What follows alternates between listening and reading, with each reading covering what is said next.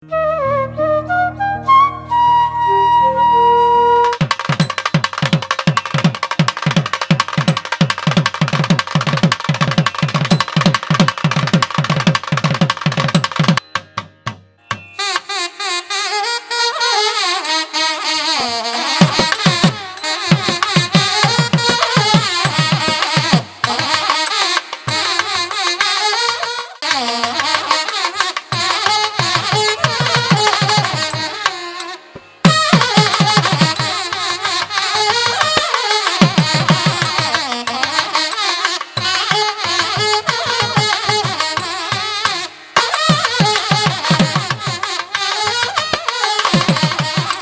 வல்ல இறைவனுடைய திருவடிகளை என்னுடைய மனமொழிமைகளால் போற்றி பணிகின்றேன். இன்றைக்கு உரை குறிப்பு முதல் தரமாக படிக்கப் போகிறோம்.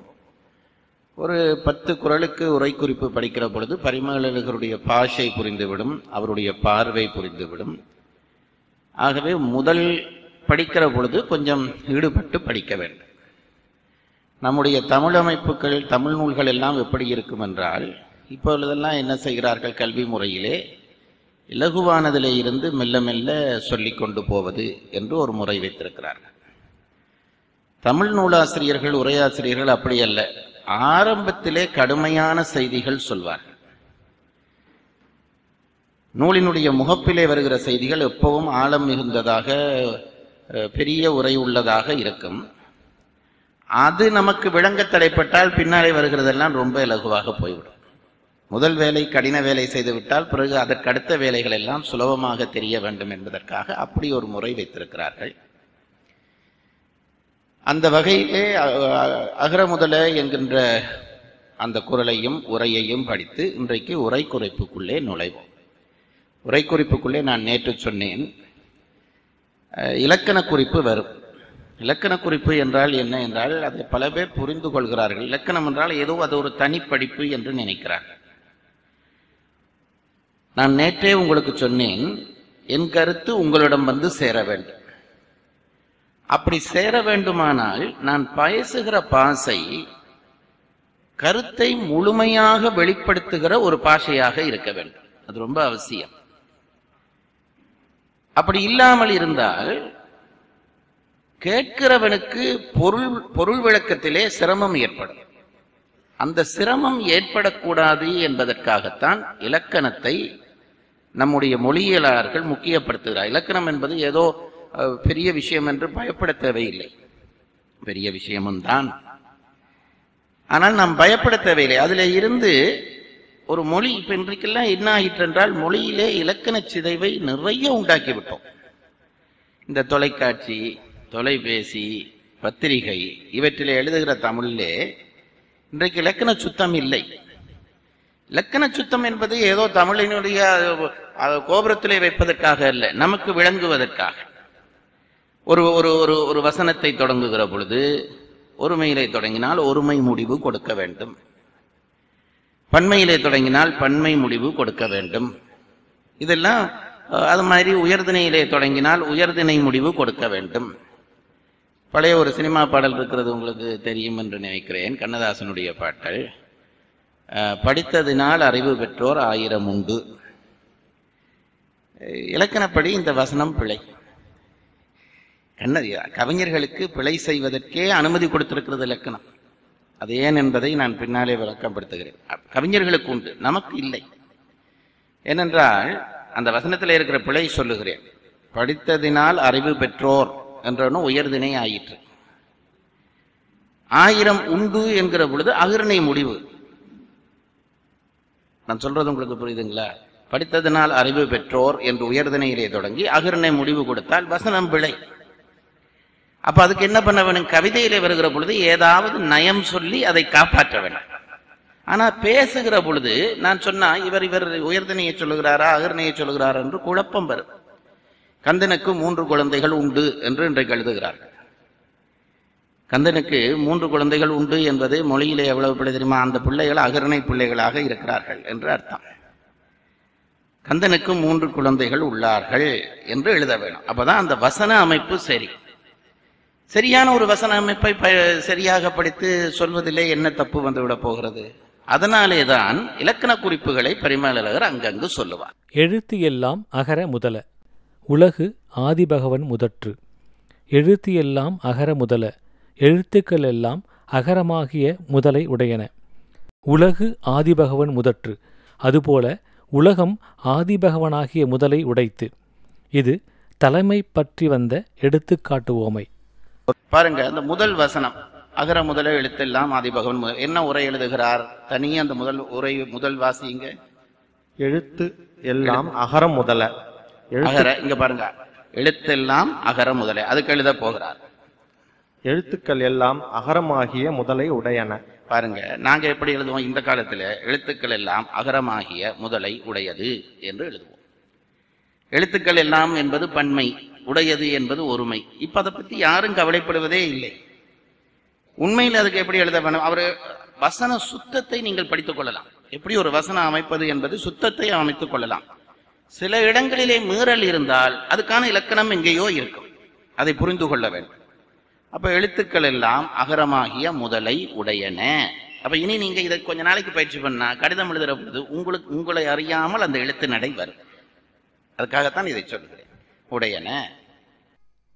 உலகு ஆதிபகவன் முதற்று, அதுபோல உலகம் ஆதிபகவனாகிய முதலை உடைத்து. முதலை உடைத்து, நான் நேற்றே சொன்னேன், உடைத்து என்றால் உடையது. அந்த கால தமிழ் நடையை கொஞ்ச நாளைக்கு பயில வேண்டும். உடைத்து என்றால் உடையது. இவ்வளவுத்தையும் படிக்க வேணும். வேகமா போக முடியாது, அங்கங்க தடை பண்ணி கொண்டே இருப்பேன். முதல் வரி எழுதுகிறார், ரொம்ப சுருக்கமாத்தான் எழுதுவார், விளக்கமான விஷயத்தை பரிமேலழகர். முதல் வரி உரை குறிப்பு. இப்ப இவர் ஆரம்பிக்கிறது உரை குறிப்பு. இது தலைமை பற்றி வந்த எடுத்துக்காட்டு உவமை. இதை நாம விளங்கி ஆகணும். சும்மா அப்படி வாச்சிட்டு போறதல்ல விளக்கம். இந்த குறளிலே ஒரு உவமை சொல்லப்பட்டிருக்கிறது. உவமை என்றால் என்ன என்று நாம் முதல் புரிந்து கொள்ள வேண்டும். உவமை என்றால் என்ன என்றால், நமக்கு தெரியாத ஒரு பொருளை விளங்குவதற்காக அதை ஒத்த ஒரு தெரிந்த பொருளை விளங்கி அதை வைத்து தெரியாத பொருளை விளங்குவது. இதுதான் உவமை. இந்த உவமை இலக்கணத்திலே ரொம்ப அது விரிவான 4 வகை உவமை எல்லாம் சொல்லி விரிவாக சொல்லி இருக்கிறார்கள். முதல், தேடுகிற பொருள் தெரியாத பொருளாக இருக்க வேண்டும். அதை விளங்குவதற்கு இன்னொரு பொருளுடைய துணை வேண்டும்.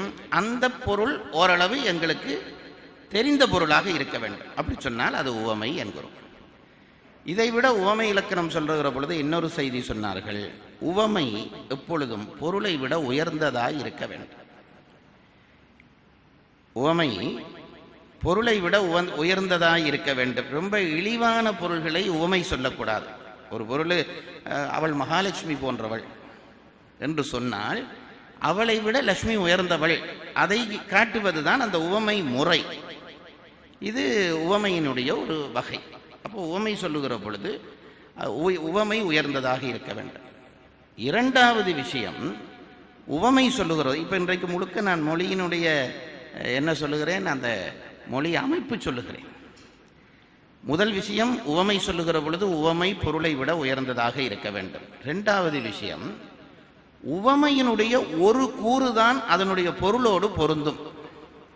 உவமை சொல்லிவிட்டார்கள் என்பதற்காக உவமை முழுவதும் பொருளோடு பொருந்த வேண்டும் என்று நினைக்கக்கூடாது. உதாரணத்துக்கு சொல்லுகிறேன்.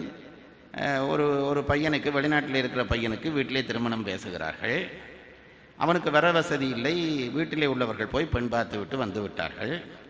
இவனுக்கு அங்கு ரொம்ப ஆர்வமாக இருக்கிறது. ஃபோனில் எடுத்து சகோதரிகளிடம் பெண் எப்படி என்று கேட்கிறான். இவள் சொல்லுகிறாள், கிளி போல இருக்கிறாள். இங்கே பாருங்க, அவனுக்கு ஒன்று. இப்போ உடனே அவனுக்கு என்ன ஒரு இதாயிரும், பெண் அழகாக இருக்கிறாள். அப்போ இந்த கிளி போல் என்ற உவமை இருக்கிறது, அழகை குறிப்பதற்காக வந்த உவமை, அவ்வளவுதான்.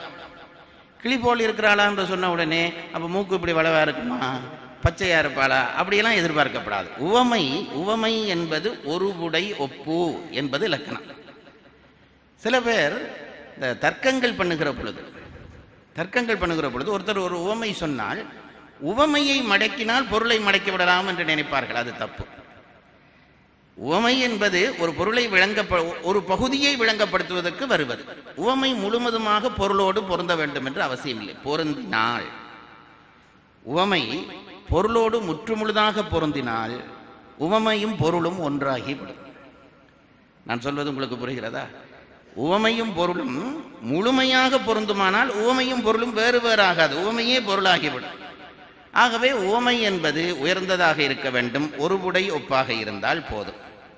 இங்கே திருவள்ளுவர் இறைவன் உலகத்திற்கு முதலாக இருக்கிறான் என்பதற்கு உவமையாக எழுத்துக்களுக்கு ஆனா முதலாக இருப்பதை சொல்லுகிறார். இது ஒரு உவமை, உங்களுக்கு அது புரியும்.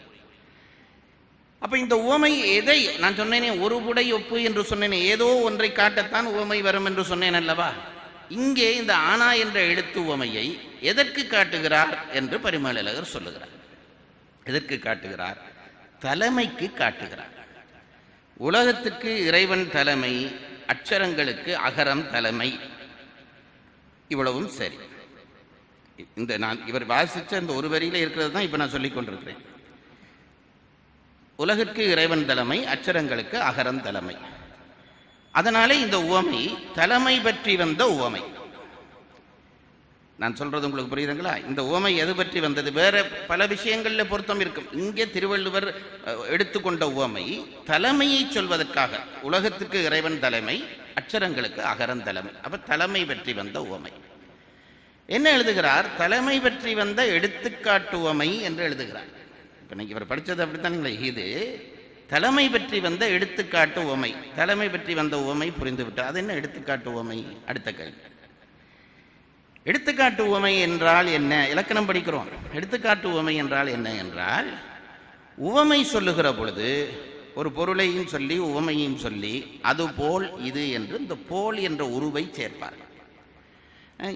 இந்த உணவு அமிர்தம் போல் இருந்தது, அந்த பெண் கிளி போல் இருந்தாள், அவர் பேச்சு தேன் போல் இருந்தது. அப்ப இந்த உவமை சொல்லுகிற பொழுது போல் என்ற உருவு சேர்ப்போம், சொன்னால்தான் அது போல் இது என்று வரும். சில இடங்களிலே பொருளையும் சொல்லி உவமையும் சொல்லி போலை சொல்லாமல் விட்டு விடுவார்கள். பொருளை சொல்வார்கள், உவமையை சொல்வார்கள், போல் என்பது சொல்லுவதில்லை. அப்படி போல் என்பது சொல்லாவிட்டால் அந்த உவமைக்கு பெயர் எடுத்துக்காட்டு உவமை. இதை சொல்லியிருக்கு, இதை சொல்லியிருக்கு, நீ விளங்கிக்கொள், இவ்வளவுதான். எழுத்தெல்லாம் அகர முதல, உலகு ஆதிபகவன் முதற்று. எங்கேயாவது போல் என்ற உறுப்பு இருக்கிறதா? இதை நமக்கு கவனத்துக்கு கொண்டு வர்றார் பரிமேலழகர். அப்ப முதல் வரியில என்ன சொன்னார் என்றால், இந்த உரை குறிப்பிலே இஃது தலைமை பற்றி வந்த எடுத்துக்காட்டு உவமை. இந்த உவமை எதற்காக சொல்லப்பட்டது என்று தெரிந்து கொண்டோம். இது சாதாரண உவமை போல் இல்லாமல் வெறும் போல் உருவு இல்லாமல் வந்திருக்கிறபடியால் இது எடுத்துக்காட்டு உவமை. இதை அந்த முதல் குறிப்பிலே சொன்னார். ரொம்ப பயப்படாதீர்கள், இப்படியே இலக்கணத்தை சொல்லி இவன் கழுத்தை நெரிச்சிடுவானோ என்று. இது தெரிஞ்சிருக்கிறதால ஒன்று நட்டம் இல்லை. நாளைக்கு ஒரு பத்திரிகையில் வாசிக்கிற பொழுது உங்களுக்கு சங்கடமா இருக்குது, தப்பா இப்ப எங்களுக்கு சங்கடமா இல்லை, ஏனென்றால் நாங்களும் அந்த கூட்டத்தில் ஒரு ஆள் தான். படிக்கிற பொழுது உடனே ஆகா இப்படி இருக்கிறதே என்று நினைக்கிற பொழுது நான் படிச்சிருக்கிறேன் என்று ஒரு தெம்பு வரும் அல்லவா? அதுக்காகத்தான் இதை படிக்கிறோம். எழுத்து எல்லாம் அகர முதல, எழுத்துக்கள் எல்லாம் அகரமாகிய முதலை உடையன. உலகு ஆதிபகவன் முதற்று, அதுபோல உலகம் ஆதிபகவனாகிய முதலை உடைத்து. இது தலைமை பற்றி வந்த எடுத்துக்காட்டு உவமை. அகரத்திற்கு தலைமை விகாரத்தான் அன்றி நாத மாத்திரையாகிய இயற்பால் பிறத்தலானும், ஆதிபகவருக்கு தலைமை செயற்கை உணர்வான் அன்றி இயற்கை உணர்வான், முற்றும் உணர்தலானும் கொள்க. இந்த ஒன்றை புரிந்து கொள்ளுங்கள். இந்த மொழிநடைக்கு சொல்லுகிறேன். உணர்வான் அன்றி என்றால் இப்ப நாங்கள் அப்படி எழுதுறதில்லை, உணர்வாள் அன்றி என்று எழுதுவோம். அவ்வளவுதான் வித்தியாசம். நீங்க என்ன பண்ணிக்கலாம், உணர்வான் அன்றி என்று வந்தால் உணர்வாள் அன்றி என்று எழுதுகிறார் என்று தெரிந்து கொண்டால் போதும். பழைய காலத்து நடை, அவ்வளவுதான். அதுல வேற ஒரு கஷ்டமும் கிடையாது. கொஞ்ச நாள்ல நீங்களே இந்த நடையில பேச ஆரம்பிச்சிடுவீர்கள். உணர்வான் அன்றி என்று அது வரும், படித்த உடனே அது வரும். இப்போ இந்த இவர் வாசிச்ச அந்த இடத்துக்கு விளக்கம் சொல்லுகிறேன். என்ன சொல்லுகிறார்? தலைமை பற்றி வந்த எடுத்துக்காட்டு உவமை என்று சொன்னார். எடுத்துக்காட்டு உவமை என்றால் என்ன என்று சொல்லிவிட்டேன். தலைமை, இந்த தலைமை என்று சொன்னானே, இதுக்கும் இது என்ன, எதற்கு இந்த உவமை சொல்லப்பட்டது? தலைமைக்கு சொல்லப்பட்டது. அப்படியானால் ரெண்டு இடத்திலையும் தலைமை இருக்க வேண்டும். இறைவன் ஏதோ ஒன்றுக்கு தலைவனாக இருக்க வேண்டும், அப்படி அகரம் ஏதோ ஒன்றுக்கு தலைமையாக இருக்க வேண்டும். இந்த தலைமை எப்படி வந்தது என்று அடுத்த வரியிலே எழுதுகிறார். இப்ப இவர் வாசிச்சது அதுதான். திருப்பி வாசிங்க. அகரத்திற்கு தலைமை விகாரத்தான் அன்றி நாதமாத்திரையாக இயல்பால் பிறத்தலானும். அகரத்துக்கு எப்படி தலைமை வந்தது என்று சொல்லுகிறார். மற்ற அட்சரங்கள் எல்லாம் நான் நேற்று உங்களுக்கு விளங்கப்படுத்தினேன், இயல்பாய் பிறப்பவை அல்ல. இயல்பாய் பிறக்கிற சத்தத்திலே இருந்து விகாரப்பட்டு பிறப்பவை மற்ற எழுத்துக்கள். அகரம் மட்டும் அதுக்கு விகாரம் இல்லை. நான் நேற்று உங்களுக்கு சொன்னேனே, வாய் திறந்த உடனே விகாரமின்றி அந்த அட்சரம் பிறக்கிறது. அதனாலே மற்ற எழுத்துக்கள் எல்லாம் விகாரப்பட தமிழ் அகரம் மட்டும் விகாரமின்றி பிறப்பதால் இவற்றுக்கு அது தலைமை கொண்ட எழுத்தாக இருக்கிறது. அப்ப அகரத்துக்கு தலைமை சொல்லியாகிவிட்டது. இனி ஆண்டவனுக்கு எப்படி தலைமை என்று அடுத்த வரியிலே சொல்லு. ஆதிபகவருக்கு தலைமை செயற்கை உணர்வான் அன்றி இயற்கை உணர்வான் முற்றும் உணர்தலானும் கொள்க. அதாவது இப்ப நம்ம அறிவு இருக்கிறதே, நம்முடைய அறிவு இருக்கிறதே, மனிதர்களாகிய நமக்கு அறிவு நூல்கள் முதலியவற்றிலே இருந்து தேடுகிறோம். நமக்கென்று சொந்த அறிவு கிடையாது. நூல்களில் இருந்து அல்லது பெரியவர்களுடைய உரையிலே இருந்து தேடின அறிவு தான் நாம் வைத்திருக்கிற அறிவு. இறைவனுடைய அறிவு எப்படிப்பட்டதென்றால் அது செயற்கை அறிவல்ல. நாங்கள் தேடுகிற அறிவெல்லாம் செயற்கை அறிவு. அதனால்தான் நாம் எல்லோரும் சமப்பட்டு இருக்க முடியவில்லை. ஒவ்வொருவருடைய புத்தி ஈர்ப்புக்கேற்ப அவனவன் உறிஞ்சிக் கொள்ளுகிறான். அறிவு வேறுபடுகிறது, எல்லைப்படுகிறது. புத்தியினுடைய எல்லை அளவு தான் நம் அறிவினுடைய எல்லை. ஆகவே நம்முடைய அறிவு என்பது செயற்கை உணர்வால் வருகிற அறிவு.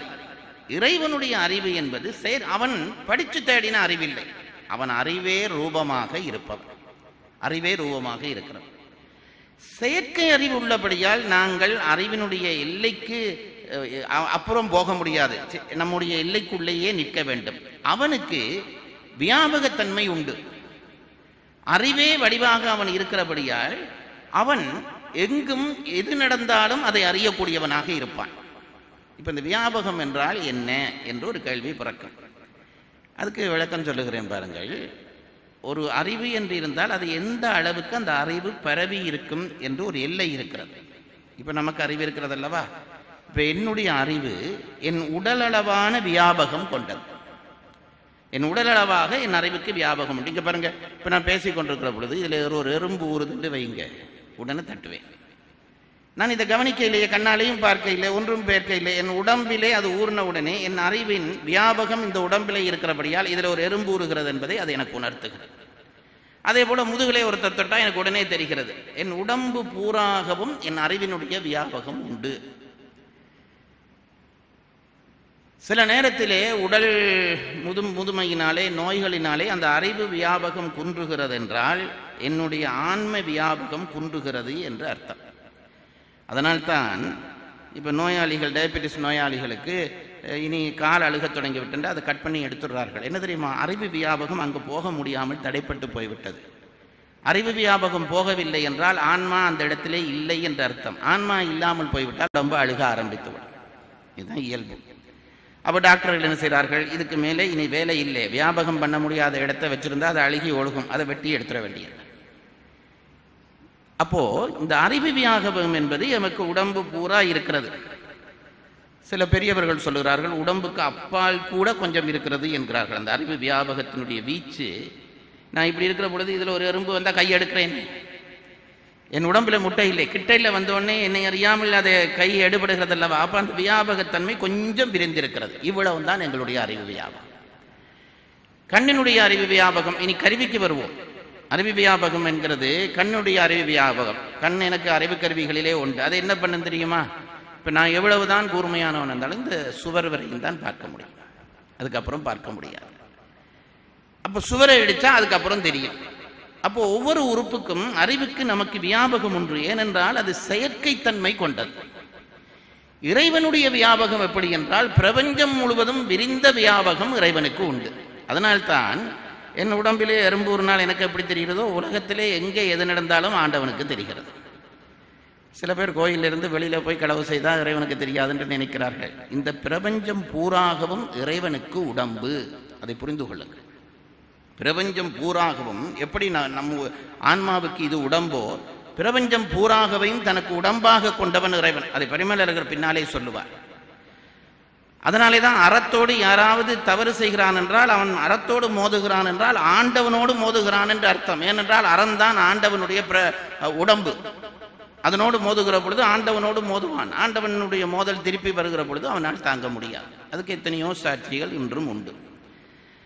அப்போ இந்த வியாபகத்தன்மை இறைவனுக்கு எப்படி வந்தது? எல்லா இடமும் வியாபகத்தன்மை எப்படி வந்தது என்றால், அவன் செயற்கை உணர்வு பெற்றவன் அல்ல, இயற்கை உணர்வு பெற்றவன். அவனுடைய அறிவு இயற்கை அறிவு, நம்முடைய அறிவு செயற்கை அறிவு.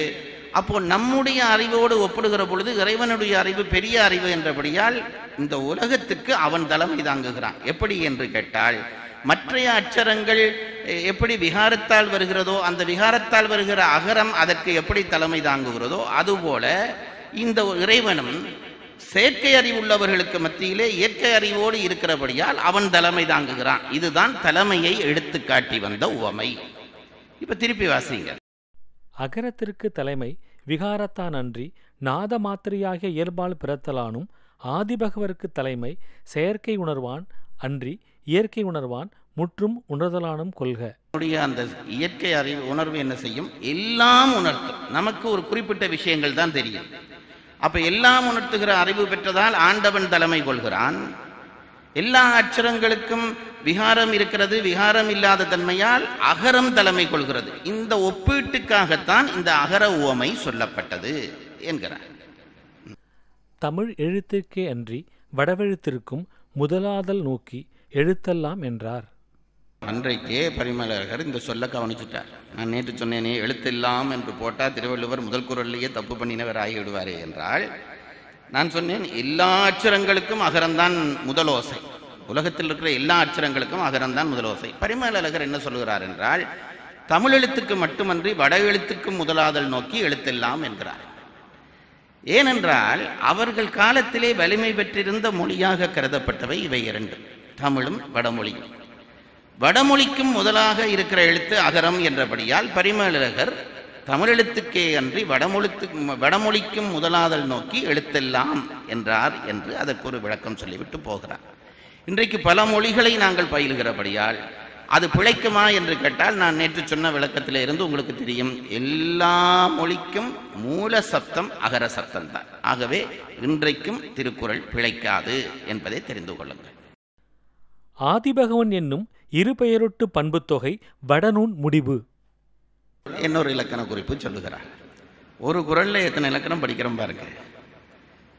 ஆதிபகவன் என்னும் இருவேரொட்டு பண்பு தொகை வடநூல் முடிவு.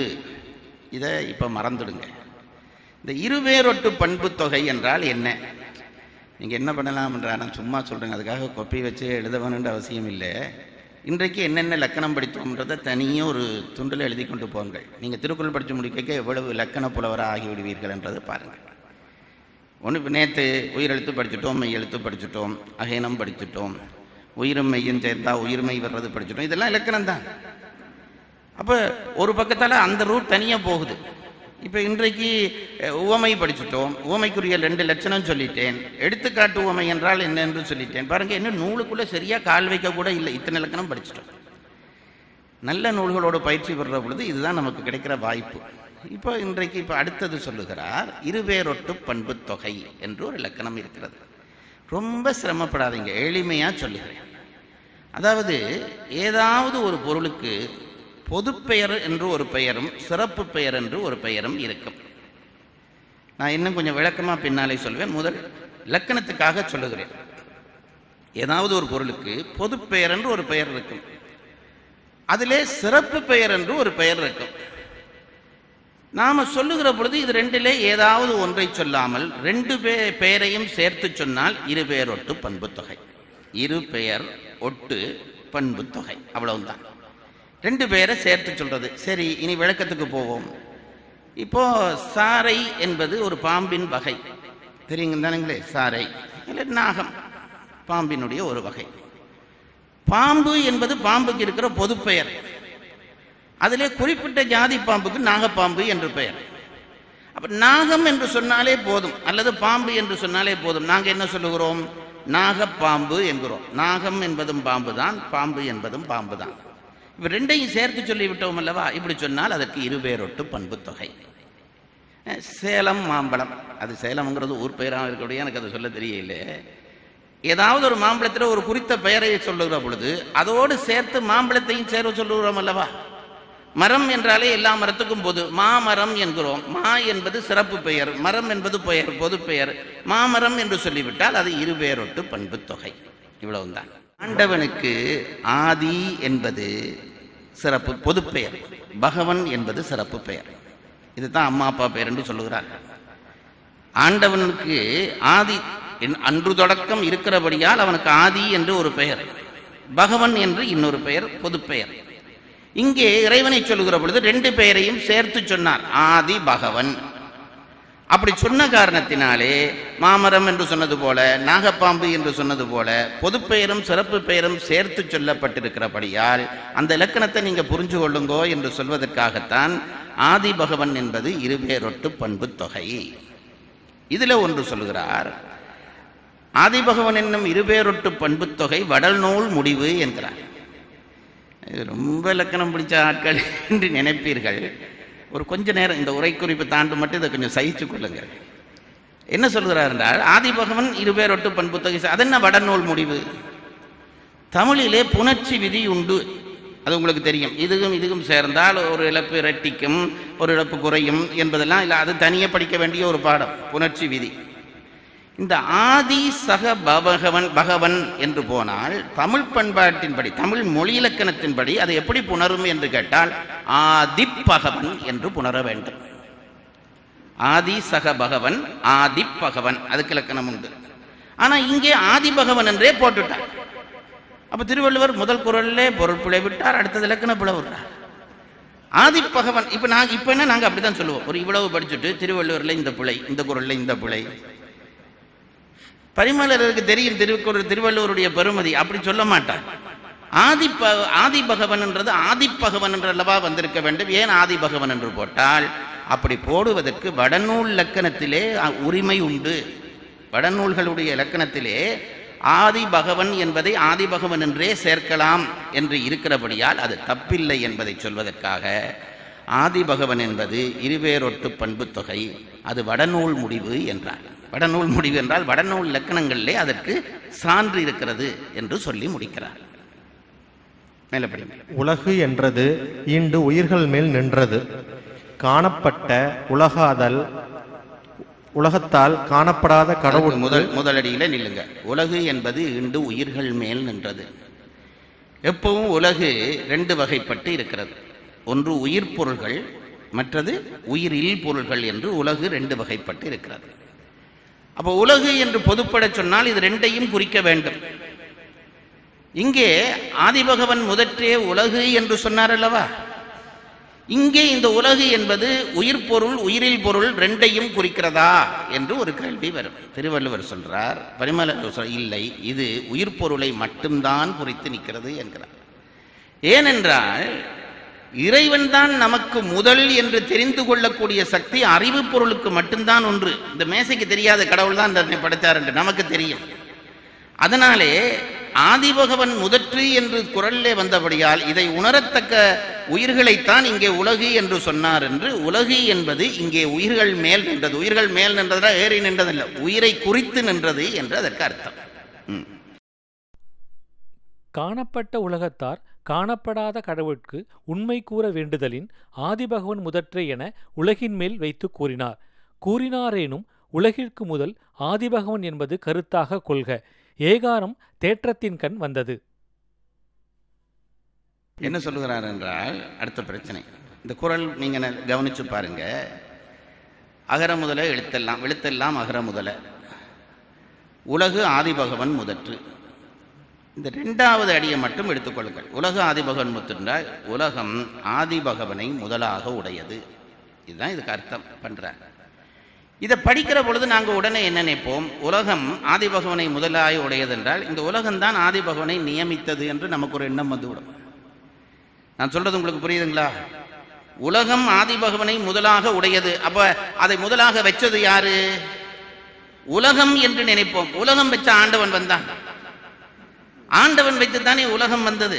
ஆனால் இந்த குறளிலே சொல்லமைப்பு எப்படி இருக்கிறது என்றால் உலகம் ஆண்டவனை நியமித்தது என்றது போல இருக்கிறது. அப்படி புரியாதே. அப்ப ஏன் அப்படி சொன்னார் என்றால், கடவுள் நாம் அறியக்கூடிய பொருள் அல்ல, உலகம் நாம் அறியக்கூடிய பொருள். அப்போ காணக்கூடிய ஒரு பொருளை வைத்துத்தான் காண முடியாத பொருளை நாம் உணர வேண்டும். நான் நேற்று சொன்னேன், புகையை வைத்து நெருப்பை முடிவு செய்கிறோம். அப்ப இந்த புகை இருந்தபடியால் நெருப்பு இருக்கிறது என்கிறோம். அப்ப புகையா நெருப்பை உண்டாக்கியது? ரொம்ப நுணுக்கமான ஒரு விஷயம் சொல்றார், அதை நீங்க புரிஞ்சுக்கொள்ளுங்க. புகை இருக்கிறபடியால் நெருப்பு இருக்கிறது. அப்போ உடனே புகைதான் நெருப்பை உண்டாக்கியது என்று ஒருத்தன் சொன்னால் அவன் முட்டாளாவான் அல்லவா? அதுபோலத்தான் இதுகும். உலகம் கடவுளை முதலாக உடையதென்றால் உலகம் கடவுளை வைத்தது என்று நினையாதே. கடவுள்தான் உலகமாக இருக்கிறார், உலகத்தை வைத்தார். ஆனால் ஏன் உலகத்தை முன் சொல்ல வேண்டி இருக்கிறது என்றால், காணக்கூடியதை வைத்து காணாததை அறிய வேண்டும் என்பதற்காக முன்வைக்கப்பட்டது, சொல்லப்பட்டது. அப்படி சொல்லினாரேனும், அதான் அவர் சொல்றார், அப்படி சொன்னாரேனும் உலகத்திற்கு கடவுள் முதல் என்பதை நீ அறிந்து கொள் என்று எழுதுகிறார். ஒரு குறளுக்கு இவ்வளவு தூரம் எனக்கிட்ட ஒருத்தர் உரை எழுதுவாரா? அந்த வசனத்தை படிங்க. காணப்பட்ட உலகத்தார் காணப்படாத கடவுளுக்கு உண்மை கூற வேண்டுதலின் ஆதிபகவன் முதற்றே என உலகின் மேல் வைத்து கூறினார். கூறினாரேனும் உலகிற்கு முதல் ஆதிபகவன் என்பது கருத்தாக கொள்க. அவர் பயப்படுறார், நாங்க தப்பா பொருள் கொண்டுருவோம் என்று அவர் பயப்படுறார். ஒரு நல்ல ஆசிரியனுடைய பொறுப்புணர்ச்சி. இதை படிச்சுட்டு அப்ப உலகம்தான் கடவுளை நியமி. ஏன்னா இப்ப நாத்திகர்கள் அப்படித்தானே சொல்லுகிறார்கள், கடவுள் என்று ஒரு பொருள் இல்லை, எல்லாருமா சேர்ந்து அப்படி ஒன்று உண்டாக்கி வச்சிருக்காங்கன்னு சொல்லுகிறார்களே. அப்ப இந்த குறளை சாட்சியா எடுத்துக்கொள்வான். திருவள்ளுவரே சொல்லி இருக்கிறார் பார், உலகத்தை கடவுள் என்று. இப்படி இந்த தப்பு வந்துடக்கூடாது என்பதற்காக சொல்லுகிறார். தெரிந்ததை வைத்து தெரியாததை சொல்ல வேண்டும் என்பதற்காக சொல்லி இருக்கிறாரே தவிர இது அதை நியமிக்கவில்லை, அதுதான் இது நியமித்தது என்பதை விளங்கிக்கொள். இவ்வளவு நுட்பமாக ஒரு குறளுக்கு விளக்கம், இலக்கண குறிப்பு, பொருள் குறிப்பு எல்லாம் சொல்லிவிட்டு அப்பவும் முடியலை. கடைசியா சொல்லுகிறார், ஏகாரம் தேற்றத்தின் கண் வந்தது. அண்மையில் ஒரு திருக்குறள் புத்தகம் படித்தேன் பாருங்க. படித்தவன் பாட்டை கெடுத்தான், எழுதினவன் ஏட்டை கெடுத்தான். அதில் எழுதியிருக்கிறார்கள், ரொம்ப அழகான புஸ்தகம். ஏகாரம் தோற்றத்தின் கண் வந்தது என்று எழுதியிருக்கிறார். அப்படியே எழுதியிருக்கிறார்கள், தோற்றத்தின் கண் வந்தது. நீங்க சிரிக்கிறீங்க, இனி இதுவே இலக்கணமாகிரும். தேற்றத்தின் கண் வந்ததுன்றா இவனுக்கு நாம பிழையண்டா ஆகிற போகுது. இப்ப என்ன பிரச்சனைன்றா ப்ரூஃப் பார்க்கறதுக்கு ஆள் இல்லாமல் போய்விட்டார்கள் தமிழ்ல. ப்ரூஃப் ஏன்னா அவனுக்கு தெரிய வேணுமே, தனியாக எழுத்து தெரிஞ்சா போதாது, பொருள் தெரிய வேணுமே.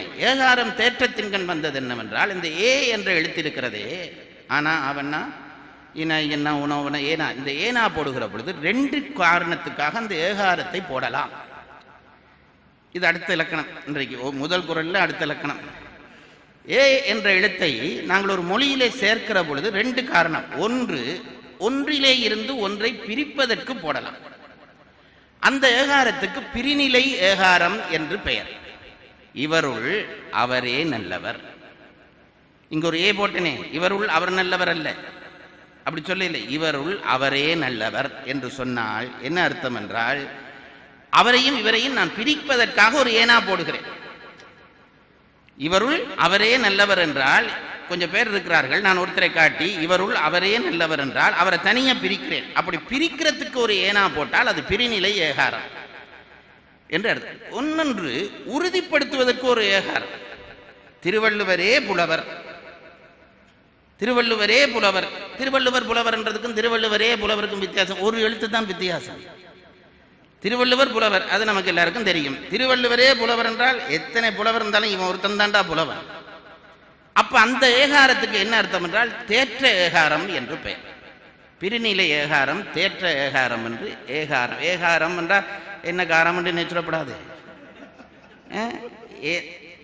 ஏனா என்ற எழுத்தை குறிப்பதற்கு ஏகாரம், ஊனாவை குறிப்ப உகரம், ஏனா ஏகரம், அந்த மாதிரி சொல்வதற்காக ஏகாரம் தேற்றத்தின் கண் வந்தது. இங்க எங்க ஏனா வந்திருக்கு இந்த குறள்ல பாருங்க.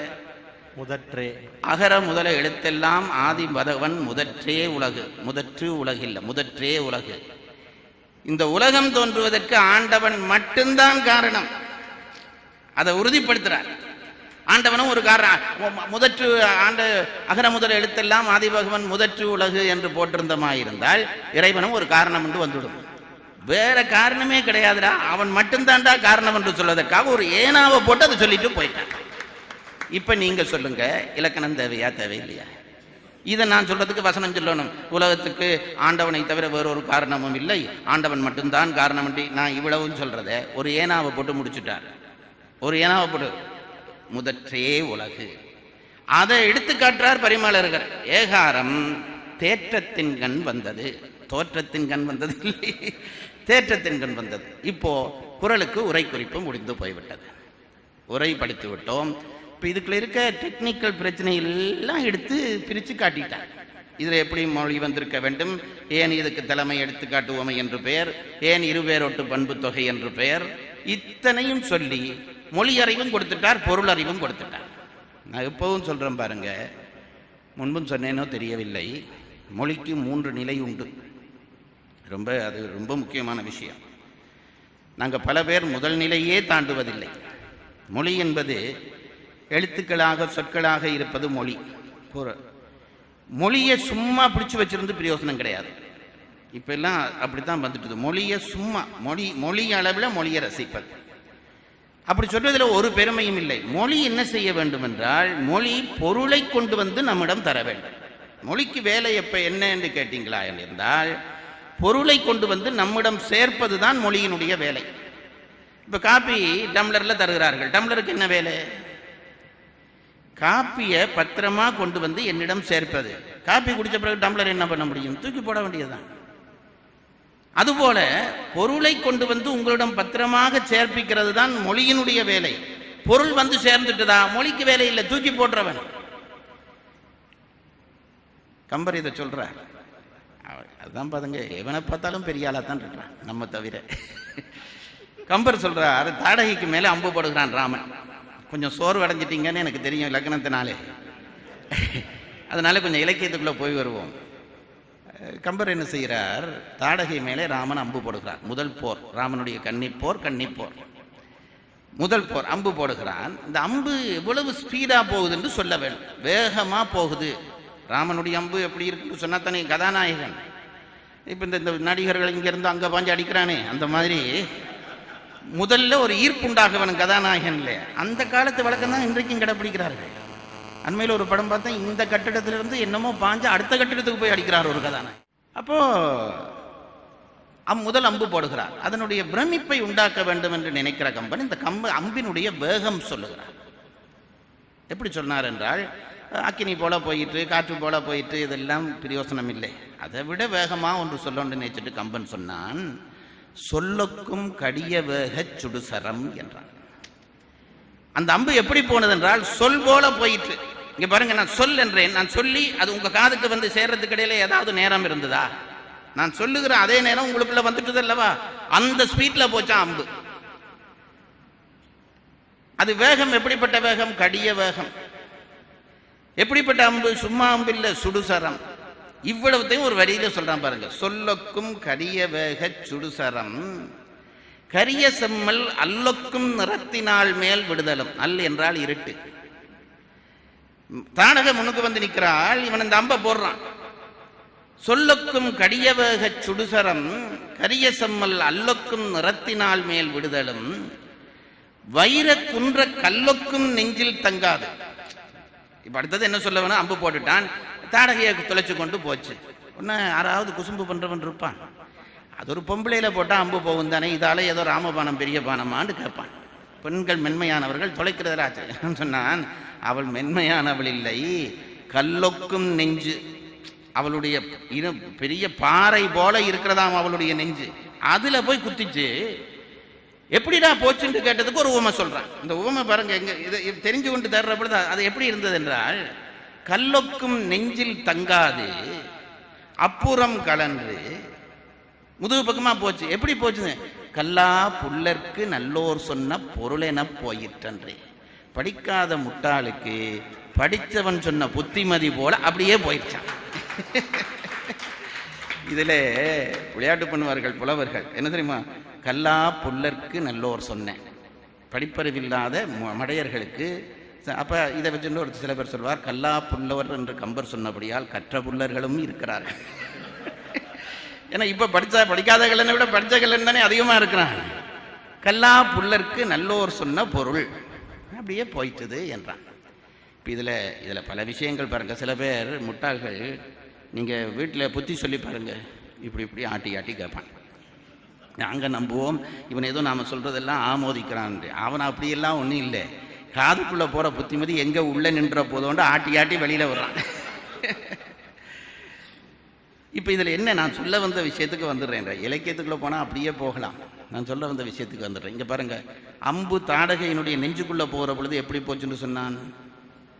சொல்லுக்கும் கடிய வேகச் சொருசரம். வெளியில் போகிற பொழுது எப்படி போச்சுன்னு சொன்னான்? பொருளென போயிட்டன்றேன். உள்ளே போகிற பொழுது சொல், வெளியே போகிற பொழுது பொருள். ஏன் தெரியுமா? சொல் செவியோடு நின்றுடும், பொருள் தான் உள்ளே நிற்கும். அப்போ மொழியில் ஒரு மொழியை படிப்பது என்பது முதல் சொல் படிக்க வேணும். சொல்லில் இருந்து பொருளுக்கு போயிடணும். பொருளுக்கு போனோம் மொழியை தூக்கி போட்டுறணும். நேற்று நீங்கள் பல பேர் இந்த வட சொல் தமிழ் சொல் பற்றி நிறைய கேட்டீர்களே. பொருளுக்கு போனவனுக்கு சொல் ஒரு பிரச்சனையே இல்லை. பொருளுக்கு போயிட்டா சொல் ஒரு பிரச்சனையே இல்லை. சொல்லில் மெனக்கட்டுட்டா பொருளில் போகிற தூரத்தை விட்டுடுவோம்.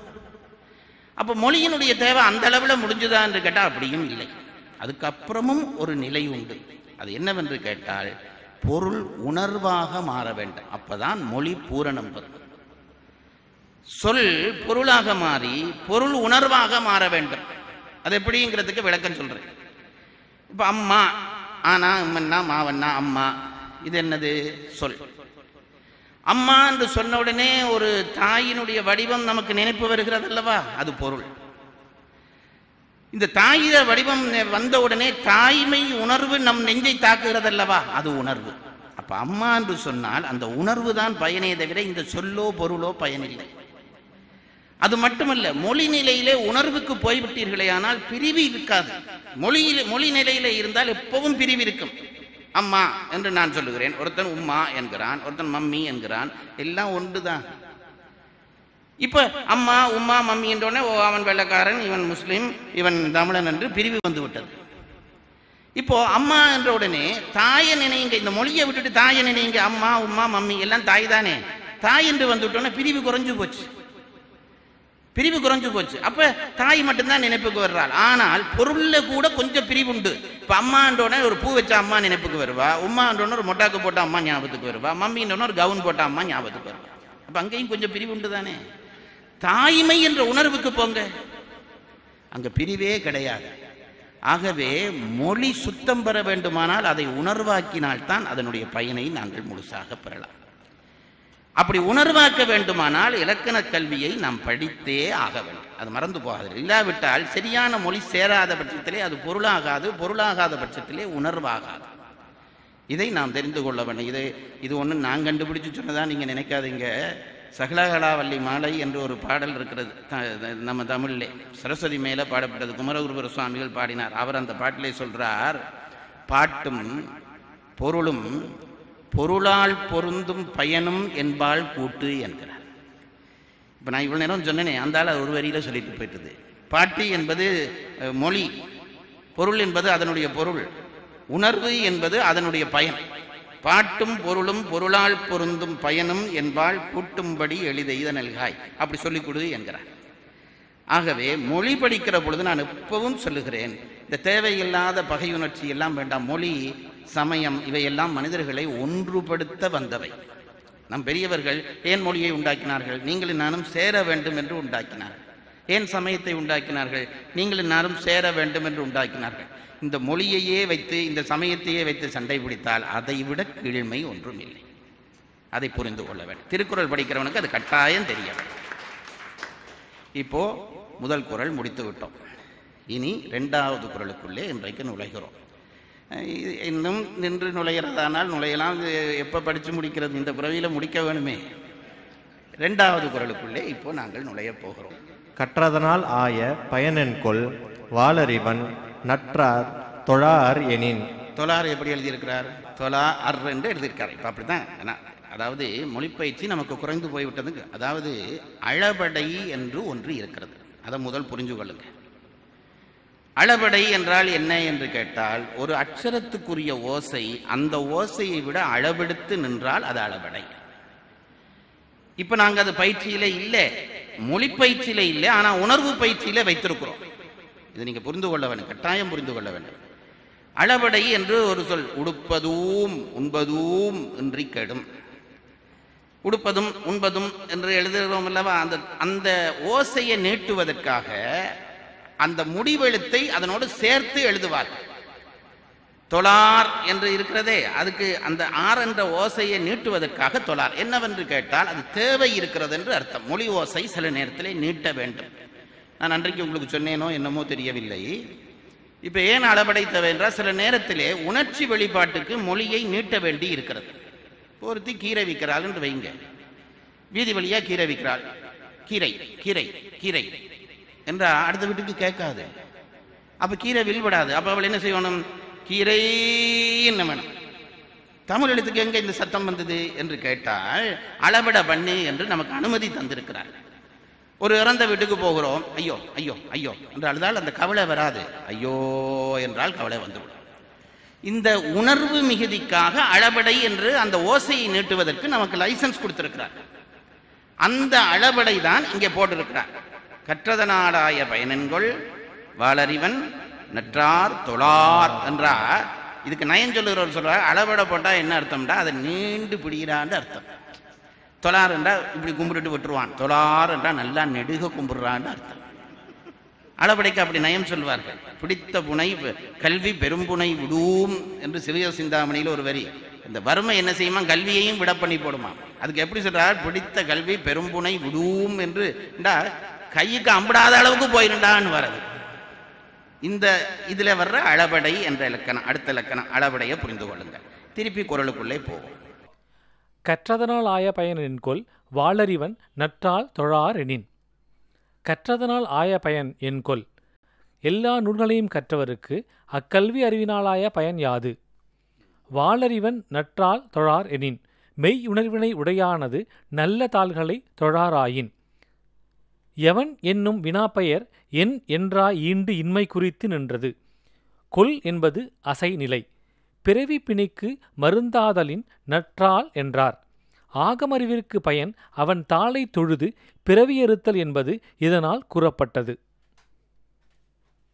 முதல் குறள் படிக்கிற பொழுது கடைசியிலே ஒரு அடி பார்க்காம வந்துட்டோம்.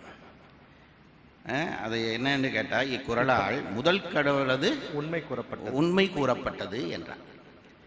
உண்மை என்றது நிரூபணம் என்று அர்த்தம். முதல் குறளிலே அகர முதல எழுத்தெல்லாம் என்ற முதல் குறளிலே முதல் கடவுளது உண்மை கூறப்பட்டது அப்படின்னு தான் என்ன அந்த குறளை பிரிக்கிறார் என்று அர்த்தம். 10 குறளும் கடவுளை பற்றித்தான் சொல்ல போகிறது. அது என்ன முதல் கடவுள், நமக்குள்ள இவரே சண்டையை உண்டாக்கிடுவார் போல இருக்கிறதே என்று ஒரு கேள்வி வரும்.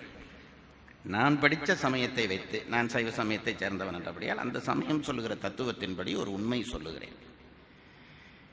கடவுளை பெரும்பிரிவுகளாக கடவுள் அமைப்பை 2ஆக பிரித்தார்கள் நம் பெரியவர்கள். இறைவனுடைய வடிவம் சொல்லுகிற பொழுது பெரும்பிரிவு 2 பிரித்தார்கள். ஒன்று, இறைவனுக்கு சொரூப நிலை என்று ஒரு நிலை உண்டு, தடத்த நிலை என்று ஒரு நிலை உண்டு. இதெல்லாம் கட்டாயம் தெரிந்து கொள்ளுங்கள். அப்பதான் உண்மை சமயத்தை நாம் புரிந்து கொள்ளலாம்.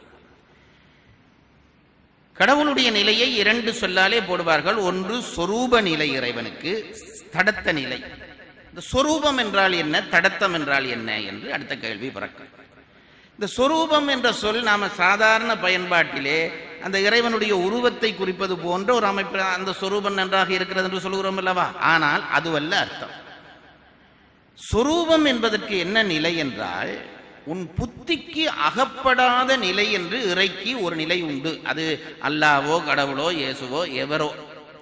இறைவன் என்பவன் வியாபகத்தன்மை கொண்ட இறைவனை என் சின்ன புத்தியாலே நான் அறிந்து கொள்ள முடியாது. கடலை டம்ளர்ல அள்ள முடியுங்களா? கடலை டம்ளர்ல அள்ள முடியுங்களா? முடியாது தானே. அப்போ முதலிலே நாம் ஒன்றை புரிந்து கொள்ள வேண்டும், கடவுளை நம் புத்தியால் புரிந்து கொள்ள முடியாது. இது முதல் நிலை. நம் புத்தியால் புரிந்து கொள்ள முடியாது என்பதற்காக கடவுள் இல்லை என்று ஆகிவிடுமா? நம் புத்தியால் புரியவில்லையே தவிர அப்படி ஒரு நிலை உண்டு. அந்த நிலையை நீ முதல் ஒத்துக்கொள் என்கிறார். கடவுளை உண்மை திருவாசகத்திலே வரும், சித்தமும் செல்லா சேட்சியன் காண்க, நூல் அறிவு உணரா நுண்ணியோன் காண்க. கடவுளை நீ உன் புத்தியாலே கணக்கு பண்ண முடியாது. அப்போ உன் புத்திக்கு அகப்படாமல் இருக்கிற கடவுள் என்று ஒருவர் இருக்கிறார் அல்லவா, அவர் இல்லை என்று நீ சொல்ல முடியாது. அந்த கடவுள் நிலைக்கு சொரூப நிலை என்று பெயர். அதாவது உன் புத்தியாலே அவரை நீ அறிந்து கொள்ள மாட்டாய். சிவபெருமானை பற்றி பாடத்தலைப்பட்ட சேக்கலார் பெருமான் முதல் பாட்டிலே அந்த கதை உங்களுக்கு தெரியும். அனபாய சோழன் சமயம் மாற வேற நூலிலே ஈடுபாடு கொள்கிறான். அப்போ நீ வேற அந்த நூல் படிக்கக்கூடாது, இன்ப நூலை படிக்காதே, பக்தி நூலை படி என்கிறார் சேக்கலார். அப்போ நான் படிக்கிறதுக்கு எழுதி கொடுங்க நீங்களே என்றார். இவர் எழுதுகிறார். அதை அப்போ எழுத போய்த்தான் இந்த பாட்டு, முதல் பாட்டு இருக்குது பாருங்க. உலகெல்லாம் உணர்ந்து ஓதற்கரியவன். என்னத்துக்கு புத்தகம் எழுதினார்? சிவபெருமான படின்றதுக்கு புஸ்தகம் எழுதினார். சிவபெருமானை பற்றி படி என்று சொல்லி தான் புஸ்தகம் முதல் அடியே எழுதுகிறார். உலகெல்லாம் உணர்ந்து ஓதற்கரியவன். உலகத்தில் இருக்கிற எவராலும் அவனை உணரவும் முடியாது, ஓதவும் முடியாது. உணர்ந்து ஓதற்கரியவன் என்றால் உணர்வதற்கும் அறியவன், ஓதுவதற்கும் அறியவன். இதை படித்தோன்னா பல பேர் புத்தகத்தை மூடிடுவான். ஏன் சேக்கலாரே சொல்லியிருக்கார் சார், உணரவும் முடியாது, ஓதவும் முடியாது, நாம் ஏன் கஷ்டப்படுவான் என்றால் அது புரியாதவர் அல்ல சேக்கலார். அதை சொல்ல வேணும் என்றே சொல்லுகிறார். ஏனென்றால் கடவுள் என்பவன் உன் புத்திக்கு அகப்பட மாட்டான். அதை முதல் புரிந்து கொள். அந்த நிலைக்கு அப்படி ஒரு நிலை இருக்கிறது, அதற்கு சொரூப நிலை என்று பெயர். அந்த நிலை கடவுளுக்கு இது பெயர், இது வடிவம் என்று எவனாலும் சொல்ல முடியாது. இப்படியன் இன்னரத்தன் இவ்வண்ணத்தன் இவன் இறைவன் என்றெழுதி காட்டோனாதே. பேராயிரம் படைக்கும் பெம்மானை என்று வருகிறதே, அவனு அந்த ஆண்டவன் இருக்கிறானே, அவனுக்கு இது வடிவம் இது உருவம் என்று உன் புத்தியாலே கணிக்க முடியாது. அந்த கடவுளுக்கு சொரூப நிலை கடவுள் என்று பெயர். சைவத்திலே சொரூப சிவம் என்பார்கள். நாங்கள் இந்த சிவபெருமானோடு இந்த பாம்பு சந்திரன் எல்லாம் வச்சிருக்கிறோம் நினைக்கிறோமே, இவர் இல்லை. இவர் அதுக்கு மேல்பட்ட ஒருத்தர். அவருக்கு என்ன பெயர் என்று தெரியாது, என்ன வடிவம் என்று தெரியாது. இதுல என்ன இறைவனுக்கு பெயர் இல்லை வடிவம் இல்லை என்பதால் என்ன ஆயிட்டது என்று கேட்டால், பெயரும் வடிவமும் இல்லாதவனை எந்த வடிவம் சொல்லி கூப்பிட்டாலும் வருவான், என்ன பெயர் சொல்லி கூப்பிட்டாலும் வருவான். அதான் கடவுள் அப்படி இருக்கிறதுக்கு நல்லது. இங்கே பாருங்க, எனக்கு இதுதான் வடிவம், என் பெயர் ஜெயராஜ். ஜெயராஜ் என்று கூப்பிட்டா நான் திரும்பி பார்ப்பேன், கந்தசாமின்னு கூப்பிட்டா நான் திரும்பி பார்க்க மாட்டேன். ஏன், எனக்கென்று ஒரு பெயர் இருக்கிறது அல்லவா? கடவுளுக்கென்று ஒரு பெயர் இல்லை. அதனாலே எந்த பெயர் கூப்பிட்டாலும் அவர் திரும்பித்தான் பார்க்க வேணும். நான் சொல்றது புரியுங்களா? பெருமாள் என்று கூப்பிட்டு பெருமாள் வருவார், சிவபெருமான் கூப்பிட்டு சிவபெருமானா வருவார். ஆகவே பெயரில்லாத ஆண்டவன், உருவம் இல்லாத ஆண்டவனை நீ எப்படியும் கும்பிடலாம், எப்படியும் கும்பிட. அந்த நிலைக்கு சொரூப நிலை என்று பெயர். ஆண்டவன் அப்படியே நம்மாலே அறியவும் முடியாமல் உணரவும் முடியாமல் இருந்தால், ஆண்டவன் என்று ஒருத்தன் இருந்தா என்ன பயன், இல்லாட்டி எங்களுக்கு என்ன பயன்? நம்மாலே அறிய முடியாத ஒரு பொருள் இருக்குது என்று வச்சுக்கொள்வோம். அப்படி இருக்கட்டும், இல்லாமல் போகட்டும், எனக்கு என்ன சார் பயன்? உணரவும் முடியாமல் ஓதவும் முடியாமல் அவன் இருந்தால் இருந்துட்டு போட்டும் சார்னு சொல்லிடுவான். அதுக்காக கடவுள் என்ன செய்வார்? கருணையினாலே இறங்கி வருவார். அந்த நிலையிலே இருந்து நம் அறிவுக்கு அகப்படக்கூடியதா அவனா வருவான். நான் சொல்றது உங்களுக்கு புரியுதுங்களா? அவனை நாம தேடி போக முடியாது, அவன் நம்ம தேடி வரலாம் தானே. அவன் இறங்கி வருவான். இறங்கி வருகிற பொழுது 3 நிலையிலே இறங்குவான் என்கிறார். 3 நிலையிலே கடவுள் இறங்குவான். எப்படி என்றால், முதல் நல்ல உயர் புத்தி உள்ளவனுக்கு அம்புற மாதிரி இறங்குவான். அவனுக்கு வடிவம் தேவையில்லை, அருவம் என்ற ஒரு நிலை, அருவ நிலை. அருவம் என்றால் வடிவம் இல்லாத நிலை. அடுத்தது அருவுருவம் என்ற நிலை, வடிவம் இல்லாமலும் வடிவத்தோடும் இருக்கக்கூடிய நிலை. சிவலிங்கம் என்று சொல்கிறோமே, அதுதான். அது ஒரு வடிவமா என்று கேட்டால் வடிவம் இல்லை, உறுப்புகள் இல்லை. ஆனால் வடிவம் இல்லையா என்றால் ஏதோ ஒரு வடிவம் இருக்கிறது, அது அருவுருவம் என்ற நிலை. அது சில அடுத்த ஸ்டெப்ல இருக்கிறவனுக்கு அது புரியும். அதுக்கடுத்த ஸ்டெப்புக்கு வர்ற பொழுது உருவ நிலை என்று வரும். அதான் இந்த எண்தோள் முக்கணம்மான். ஏதாவது ஒரு வடிவம் கொண்டே கடவுள் நமக்கு காட்சி தருவான். அப்ப கீழே இருந்து ஏறுற பொழுது முதல் வடிவம், அதை சாதாரணமானவனுக்கு அதான் பிடிக்க முடியும். அதான் உருவங்கள் வைத்தார்கள். இப்போ சில பேர் கேட்கிறார்கள், இந்து மதத்தில் இத்தனை உருவம் இருக்கிறாங்க, நீ இன்னும் 10 உருவம் போய் ஒன்றும் நட்டம் இல்லை, அதுக்குள்ளேயும் கடவுள் வரும். அது அடுத்த குறள்ல சொல்ல போறார். அப்போ இந்த உருவ நிலையிலே முதல் கீழே இருந்து மேலே போறேன். முதல்ண்டா மேல இருந்து வரதான் நினைக்கப்படாது. உருவம் இன்னும் கொஞ்சம் மேலே போயிட்டுங்கடா, உருவம் இல்லாமலே கடவுளை கும்பிடலாம், அரு உருவம். அதுக்கு மேலே போயிட்டுங்கடா அருவம், வடிவம் தேவையே இல்லை, வடிவம் தேவையில்லை. அதுக்கடுத்த ஒரு நிலை இருக்கிறது, அதுதான் சொரூபம். அது உன் புத்திக்கே அம்பிடாது. பெரிய பெரிய நூலாசிரியர்களை இந்த சொரூப நிலைக்கு விளக்கம் எழுதுகிற பொழுது அருவம் என்று எழுதி விட்டு போய்விட்டார். அருவம் வேறு சொரூபம் வேறு. அருவத்துக்கும் சொரூபத்துக்கும் என்ன வித்தியாசம் தெரியுமா? இல்லை, உருவம் இல்லை என்று சொன்னேனே, அந்த இன்மையே என் புத்திக்கு அம்பிடுகிறது அல்லவா.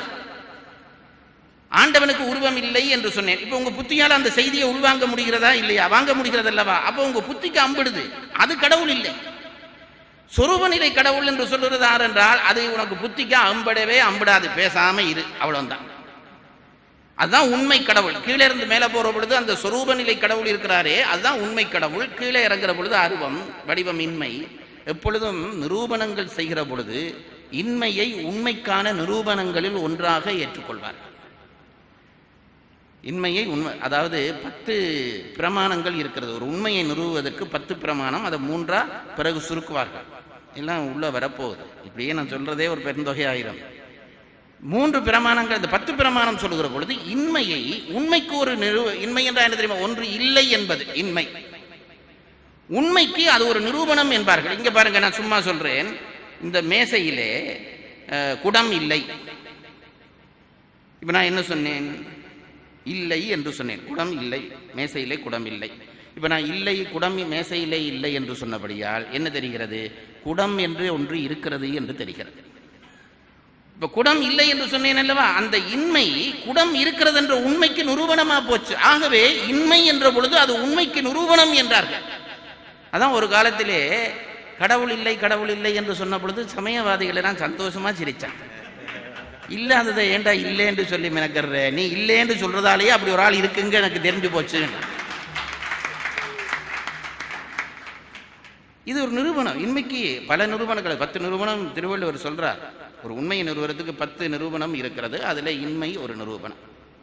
அப்போ இன்மைதான் அருவம். இன்மை என்பது நம்மால் புரிந்து, இப்ப குடம் இல்லை என்பது இதுல இல்லாவிட்டாலும் நமக்கு புரிய முடிகிறது அல்லவா? அதுதான் அருவம். அதுக்கு மேற்பட்ட நிலைதான் சொரூபம். அது உன் புத்திக்கு அம்பிடாது, அகப்படாது. இந்த 4 நிலை கடவுளுக்கு உண்டு. இதை முதல்ல நீங்கள் புரிந்து கொள்ள வேண்டும். கடவுள் என்ற தத்துவம் விளைகிற பொழுது இந்த உருவ வழிபாடு இருக்கிறதே, அது ரொம்ப சாதாரண வழிபாடு, கீழ்நிலை வழிபாடு. ஆனா எனக்கு தேவைப்படுகிறது, பற்றுவதற்கு ஒன்று தேவைப்படுகிறது. அப்ப உருவ வழிபாடு தப்பு என்று சொல்லக்கூடாது. சில சமயங்கள் உருவ வழிபாடு தப்பு என்கின்ற, தப்பு இல்லை. நான் தொடக்க காலத்திலே பிடிப்பதற்கு எனக்கு அது வேண்டும். முதலாம் வகுப்பில் படிக்கிற பொழுது இந்த விரலில் 3, இந்த கையில 3 விரலடு, இந்த கையில 2 விரலடு, இப்ப கூட்டு 1 2 3 4 5 என்று சொல்லுகிறோமே, முதலாம் வகுப்பில் எப்படித்தான் சொல்ல வேண்டும். பிஎஸ்சியில போயிருந்து இந்த கையில 3 அடி, இந்த கை சொல்லுவானா எவனாவது? சொல்ல தேவையில்லை. இப்ப இந்த பயிற்சி இருக்கிறபடியே அங்க போய் அவன் டக்குண்டு மனதால பிடிப்பான். அதுதான் இந்த வழிபாட்டு முறை. உருவ வழிபாடு ஆரம்ப கல்வி வழிபாடு, கல்வி போல. அதுக்கு பிறகு அருவுருவ வழிபாடு ஒரு கொஞ்சம் வச்சுக்கொண்டு கணக்கு பண்றது. அதுக்கு மேலே ஒன்றுமே இல்லாமல் கணக்கு பண்ணுவது. அதுக்கு மேலே விளங்க முடியாத ஒரு பொருள் இருக்கிறது என்பதை விளங்குவது. இந்த 4 வழிபாடு முறை உண்டு. இப்ப திருவள்ளுவர் சொல்லுகிறாரே, முதல் குறள் சொல்லி முடிக்கிற பொழுது என்ன சொல்லி? இக்குறளால் முதல் கடவுளது உண்மை கூறப்பட்டது என்றார். இதிலே அகர முதல எழுத்தெல்லாம் ஆதிபகவன் முதற்றே உலகு என்றாரே, அங்கே என்னவென்று கேட்டால் கடவுளுக்கு அங்கே வடிவம் சொல்லப்படவில்லை. கடவுளுக்கு வடிவம் என்றும் சொல்லப்படவில்லை. பெயர் கூட வேணும் என்று ஒரு சமய பெயர் சொல்லாம ஆதி பகவன் என்று காரண பெயரை சொல்லுகிறார். ஆதியாகவும் இருக்கிறான், பகவனாகவும் இருக்கிறான் என்று சொல்லுகிறார். ஏனென்றால் ஒரு பெயரை சொன்னால் உடனே சமய சண்டை வந்துடும். இது திருவள்ளுவர் நம்மால் சார் என்று தொடங்கிடுவார். அறம் ஒரு குரூப்புக்குரியதா? அறம் ஒரு குரூப். திருவள்ளுவருக்கும் ஒரு கடவுள் கும்பிட்டுருப்பார், ஆனா அதை சொல்லி இருக்க மாட்டார். ஏனென்றால் சொன்னா மிச்சம் எல்லாரும் சேர்ந்து பிடிச்சிருவான். இது நம்ம ஆள் தான் சார், இது நம்ம கடவுளை தான் சொல்லி இருக்கிறான். இப்ப அவர் சொல்லாத போதே பிடிக்கிறான், அது வேற. கடவுளை சொல்லக்கூடாது என்று இவர்களுக்கு அபிப்பிராயம். அவர் அது சொல்ல இல்லை. ஆனா ஒன்று சொல்லுகிறார். இந்த முதல் குறளிலே பரிமேலழகர் சொல்லுகிறார், இந்த முதல் குறளிலே முதல் கடவுளது உண்மை கூறப்பட்டது. இதிலே கடவுளுக்கான எந்த அமைப்பும் சொல்லப்படவில்லை. அப்ப அதுல இருந்து நமக்கு என்ன தெரியுது? 2வது குறளிலே ஏதோ சொல்ல போறார் என்று தெரிகிறது. முதல் குறள்ல இல்லை என்று சொல்லி விட்டார் அல்லவா? அப்ப 2வது குறளை இப்ப நாம கவனிச்சு பார்க்கிறோம். கற்றதனாலாய பயனென்கொள் வாளறிவன் என்ன சொன்னார்? நற்றாள் தொழார் எனின், இறைவனுடைய நல்ல பாதங்களை தொழார் எனின். இப்ப உறுப்பு வந்துட்டு பாத்தீங்களா? நற்றாள் என்று பாதம் வந்து விட்டது அல்லவா? இப்போ உருவ வழிபாட்டு கடவுள் வந்துட்டார். முதல் குறள்ல நீ கடவுளை விளங்குறியா? சொரூப நிலையில் விளங்குகிற தகுதி உனக்கு இருக்கிறது என்று அர்த்தம். முடியலையா? 2வது குறளுக்கு வா. அங்க கால் சொல்லி இருக்கிறார். காலை பற்றினோம் ஒரு உறுப்பு வந்துவிட்டது அல்லவா? உறுப்பு வந்தால் வடிவம் வந்துடும். எப்பவும் ஆண்டவனுக்கு சொல்லுகிற பொழுது காலை மட்டும் சொல்றது என்ன என்றால், நீ கீழே இருந்து மேலே போகிறாய், ஆண்டவன் மேலே இருக்கிறான், உன் கைக்கு முதல் எட்டக்கூடியது அவன் பாதம், அதனாலே தான் பாதத்தை தொழு என்றான். நீ கீழே இருந்து மேலே போறவனுக்கு ஆண்டவன் மேலே இருக்கிறான்டா, அவன் காலைத்தானே இப்படி எதையோ காலை பிடிச்சா ஆளை பிடிச்சதுக்கு சரிதானுங்களே. அதுதானே பல பேர் காலை பிடிச்சு கொண்டு. அதனாலே தான் பல பேர் காலை பிடிக்கிறார்கள். ஆளை பிடிப்பதற்கு அது ஒரு வழி. இது அப்பவே தெரிஞ்சிச்சு நம்ம ஆட்களுக்கு. தக்கவனுக்கு கால் பிடிச்சார்கள். அப்போ முதல்ல சொரூபநிலை கடவுள் சொல்லி இப்ப உருவநிலை கடவுள் சொல்றார். உருவநிலை என்பது அவனுடைய பாத நிலையிலே சொல்வது. என்ன சொல்ல வந்தார் உரைய பிறகு படிப்போம். முதல் நாம விளங்குவோம். கல்விக்கு ஒரு பயன் இருக்குமாக இருந்தால் கல்வியினுடைய பயன்பாடு என்ன? இது எப்பவும் நான் சொல்றது, இந்த உலகம், நம்ம உலகம் எந்த ஒரு காரியத்தையும் பயன் நோக்கித்தான் நாங்கள் செய்து கொண்டிருக்கிறோம். அதில் எந்த சந்தேகம். திருக்குறள் படிக்கிறது திருவள்ளுவர் நல்லா இருக்கட்டும் நினைச்சு படிக்க வந்தீங்களா? நமக்கு ஏதாவது பயன் இருக்குதா? அதுக்காக தானே படிக்க வந்திருக்கிறோம். பயன் இல்லாமல் ஒரு காரியமும் நாம் செய்வதில்லை. எல்லாரும் கல்வி கற்றுக்கொள்ள வேண்டும் என்று சொல்கிறார்கள். அப்ப அடுத்த கேள்வி வரும், கல்வியினாலே வரக்கூடிய பயன் என்ன? இதை புரிஞ்சு கொள்ள வேண்டும். முறைப்படி கல்வி பற்றிய ஒரு வியாக்கியானம் நமக்கு தரப்படவில்லை இன்றைய கல்வியிலே. கல்வி கற்க வேணும் என்பது உண்மை. கல்வி கற்றால் கல்வியினாலே விளையக்கூடிய பயன் என்ன என்று கேள்வி வரும். கல்வியினாலே வரக்கூடிய பயன் என்ன என்ற கேள்விக்கு என்ன பதில்? கல்வி கற்று என்ன வரும்? சர்டிபிகேட் வரும். சர்டிபிகேட் வச்சு என்ன பண்றது? சர்டிபிகேட் நீ ஏன் ஒன்று அடிச்சு கொள்ளாமே? கலாநிதி அல்லது என்ன இங்க என்ன சொல்றீங்க டாக்டருக்கு?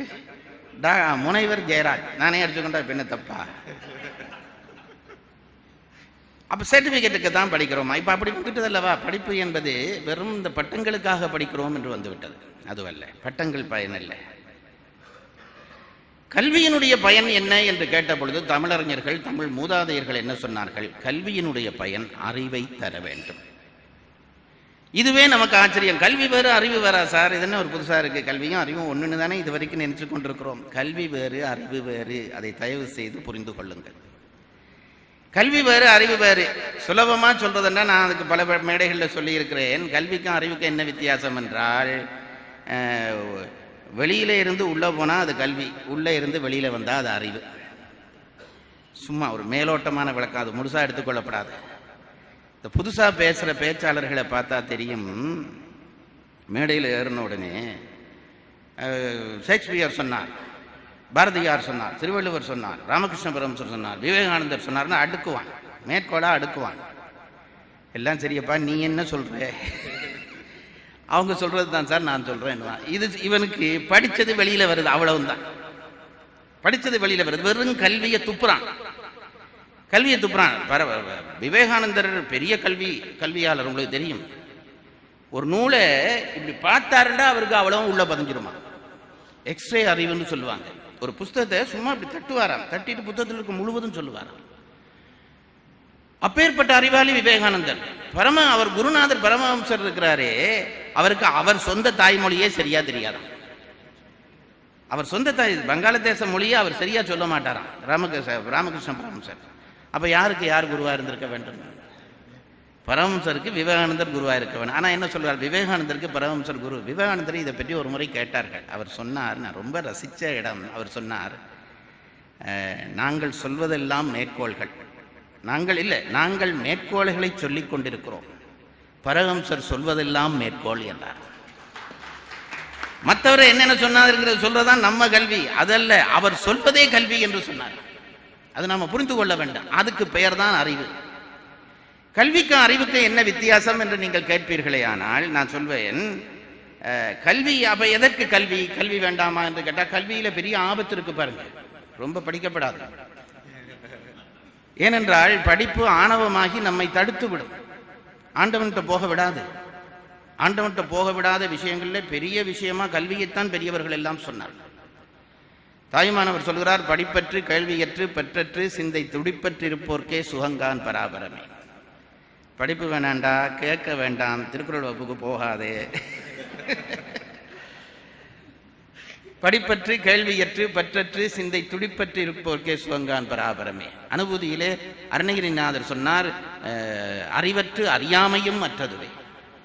அறிவற்று அறியாமையும் மற்றது. படிப்பும் வேண்டாண்டா, படிப்பு இல்லாமல் வேண்டாம். ஒருத்தர் மாணிக்கவாசகர் சொன்னார், நான் எதிலிருந்து தப்பி ஆண்டவனே உன்னிடமிருந்து வந்தேன் தெரியுமான்னு ஒரு லிஸ்ட் கொடுக்கிறார் திருவாசகத்திலே.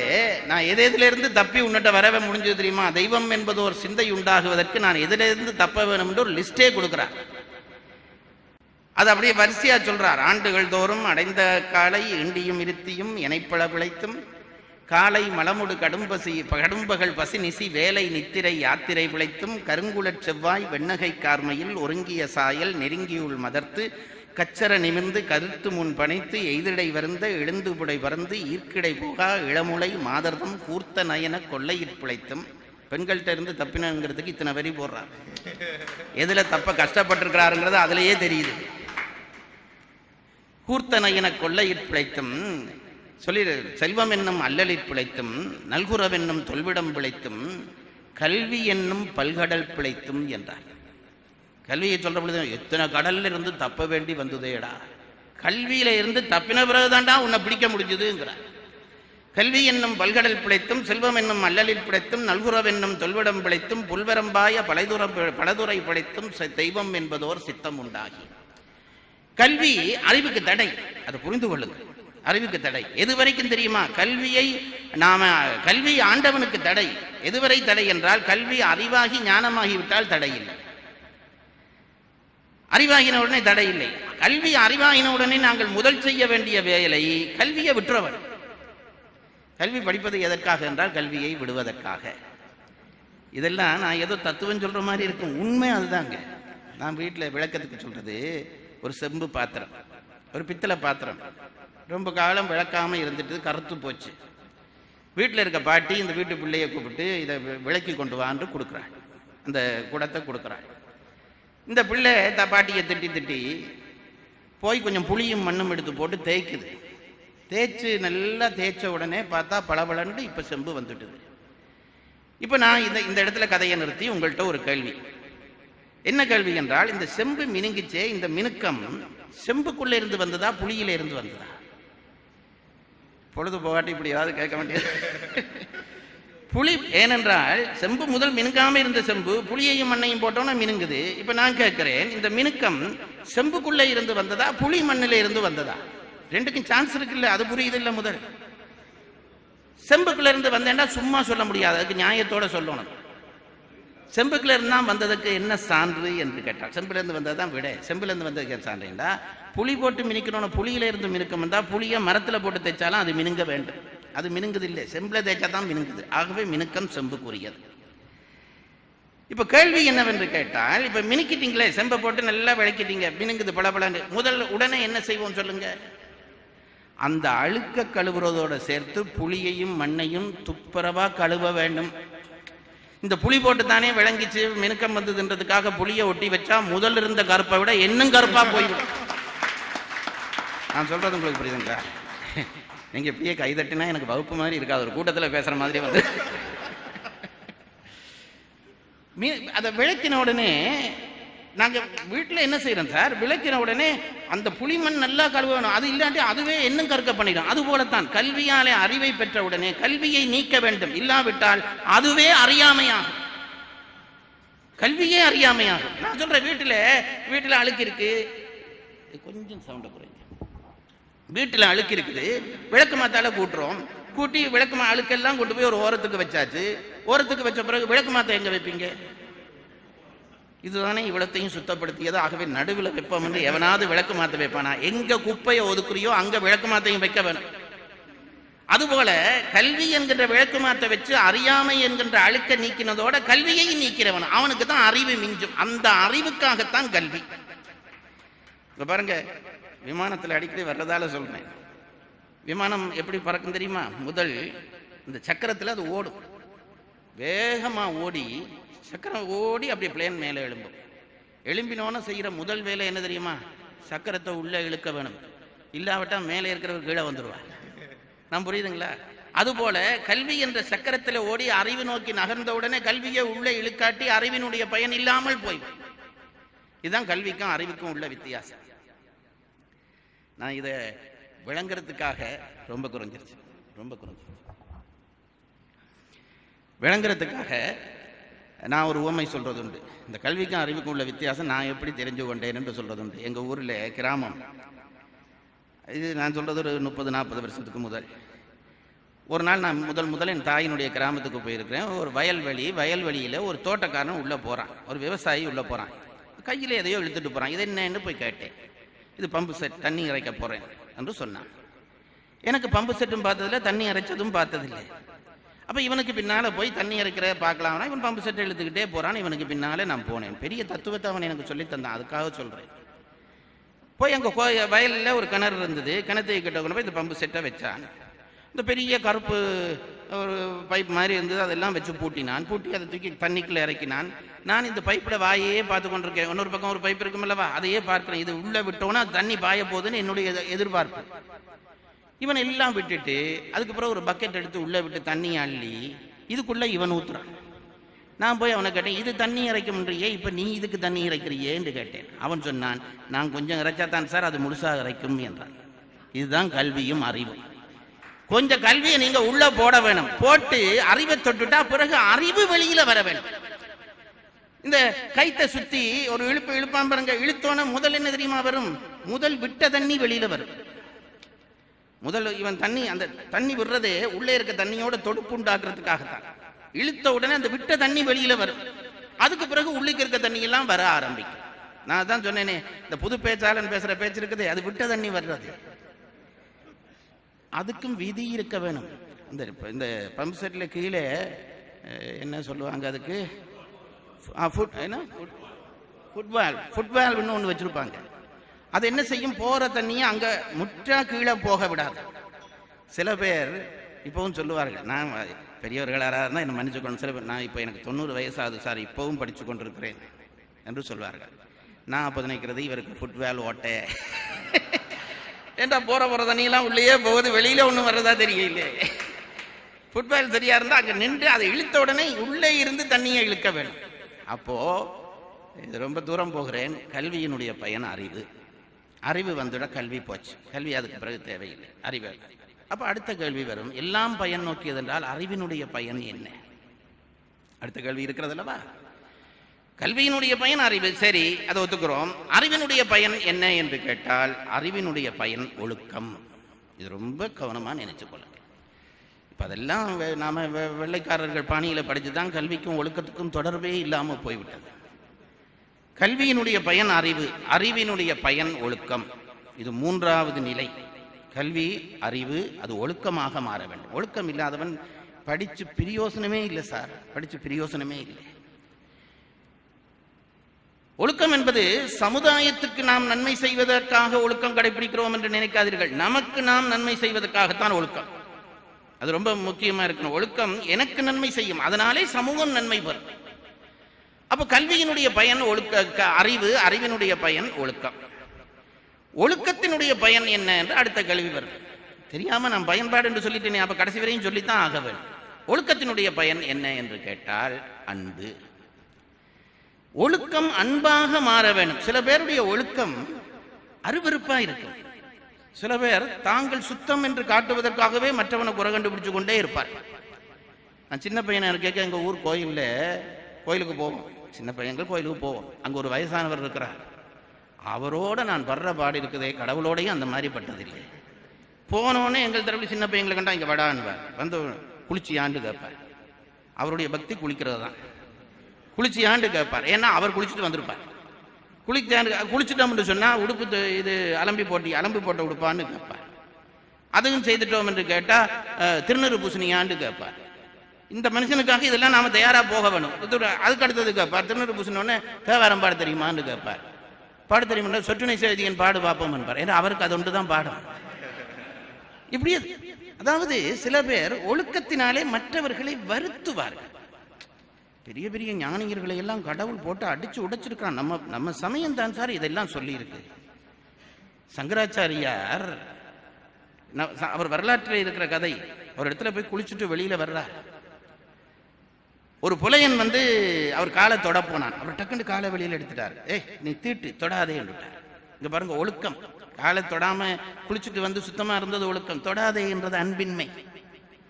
இவர் வெளியில காலை இழுத்தோனே அந்த புலையன் பெரிய தத்துவமா அடிச்சு விட்டான் சார்.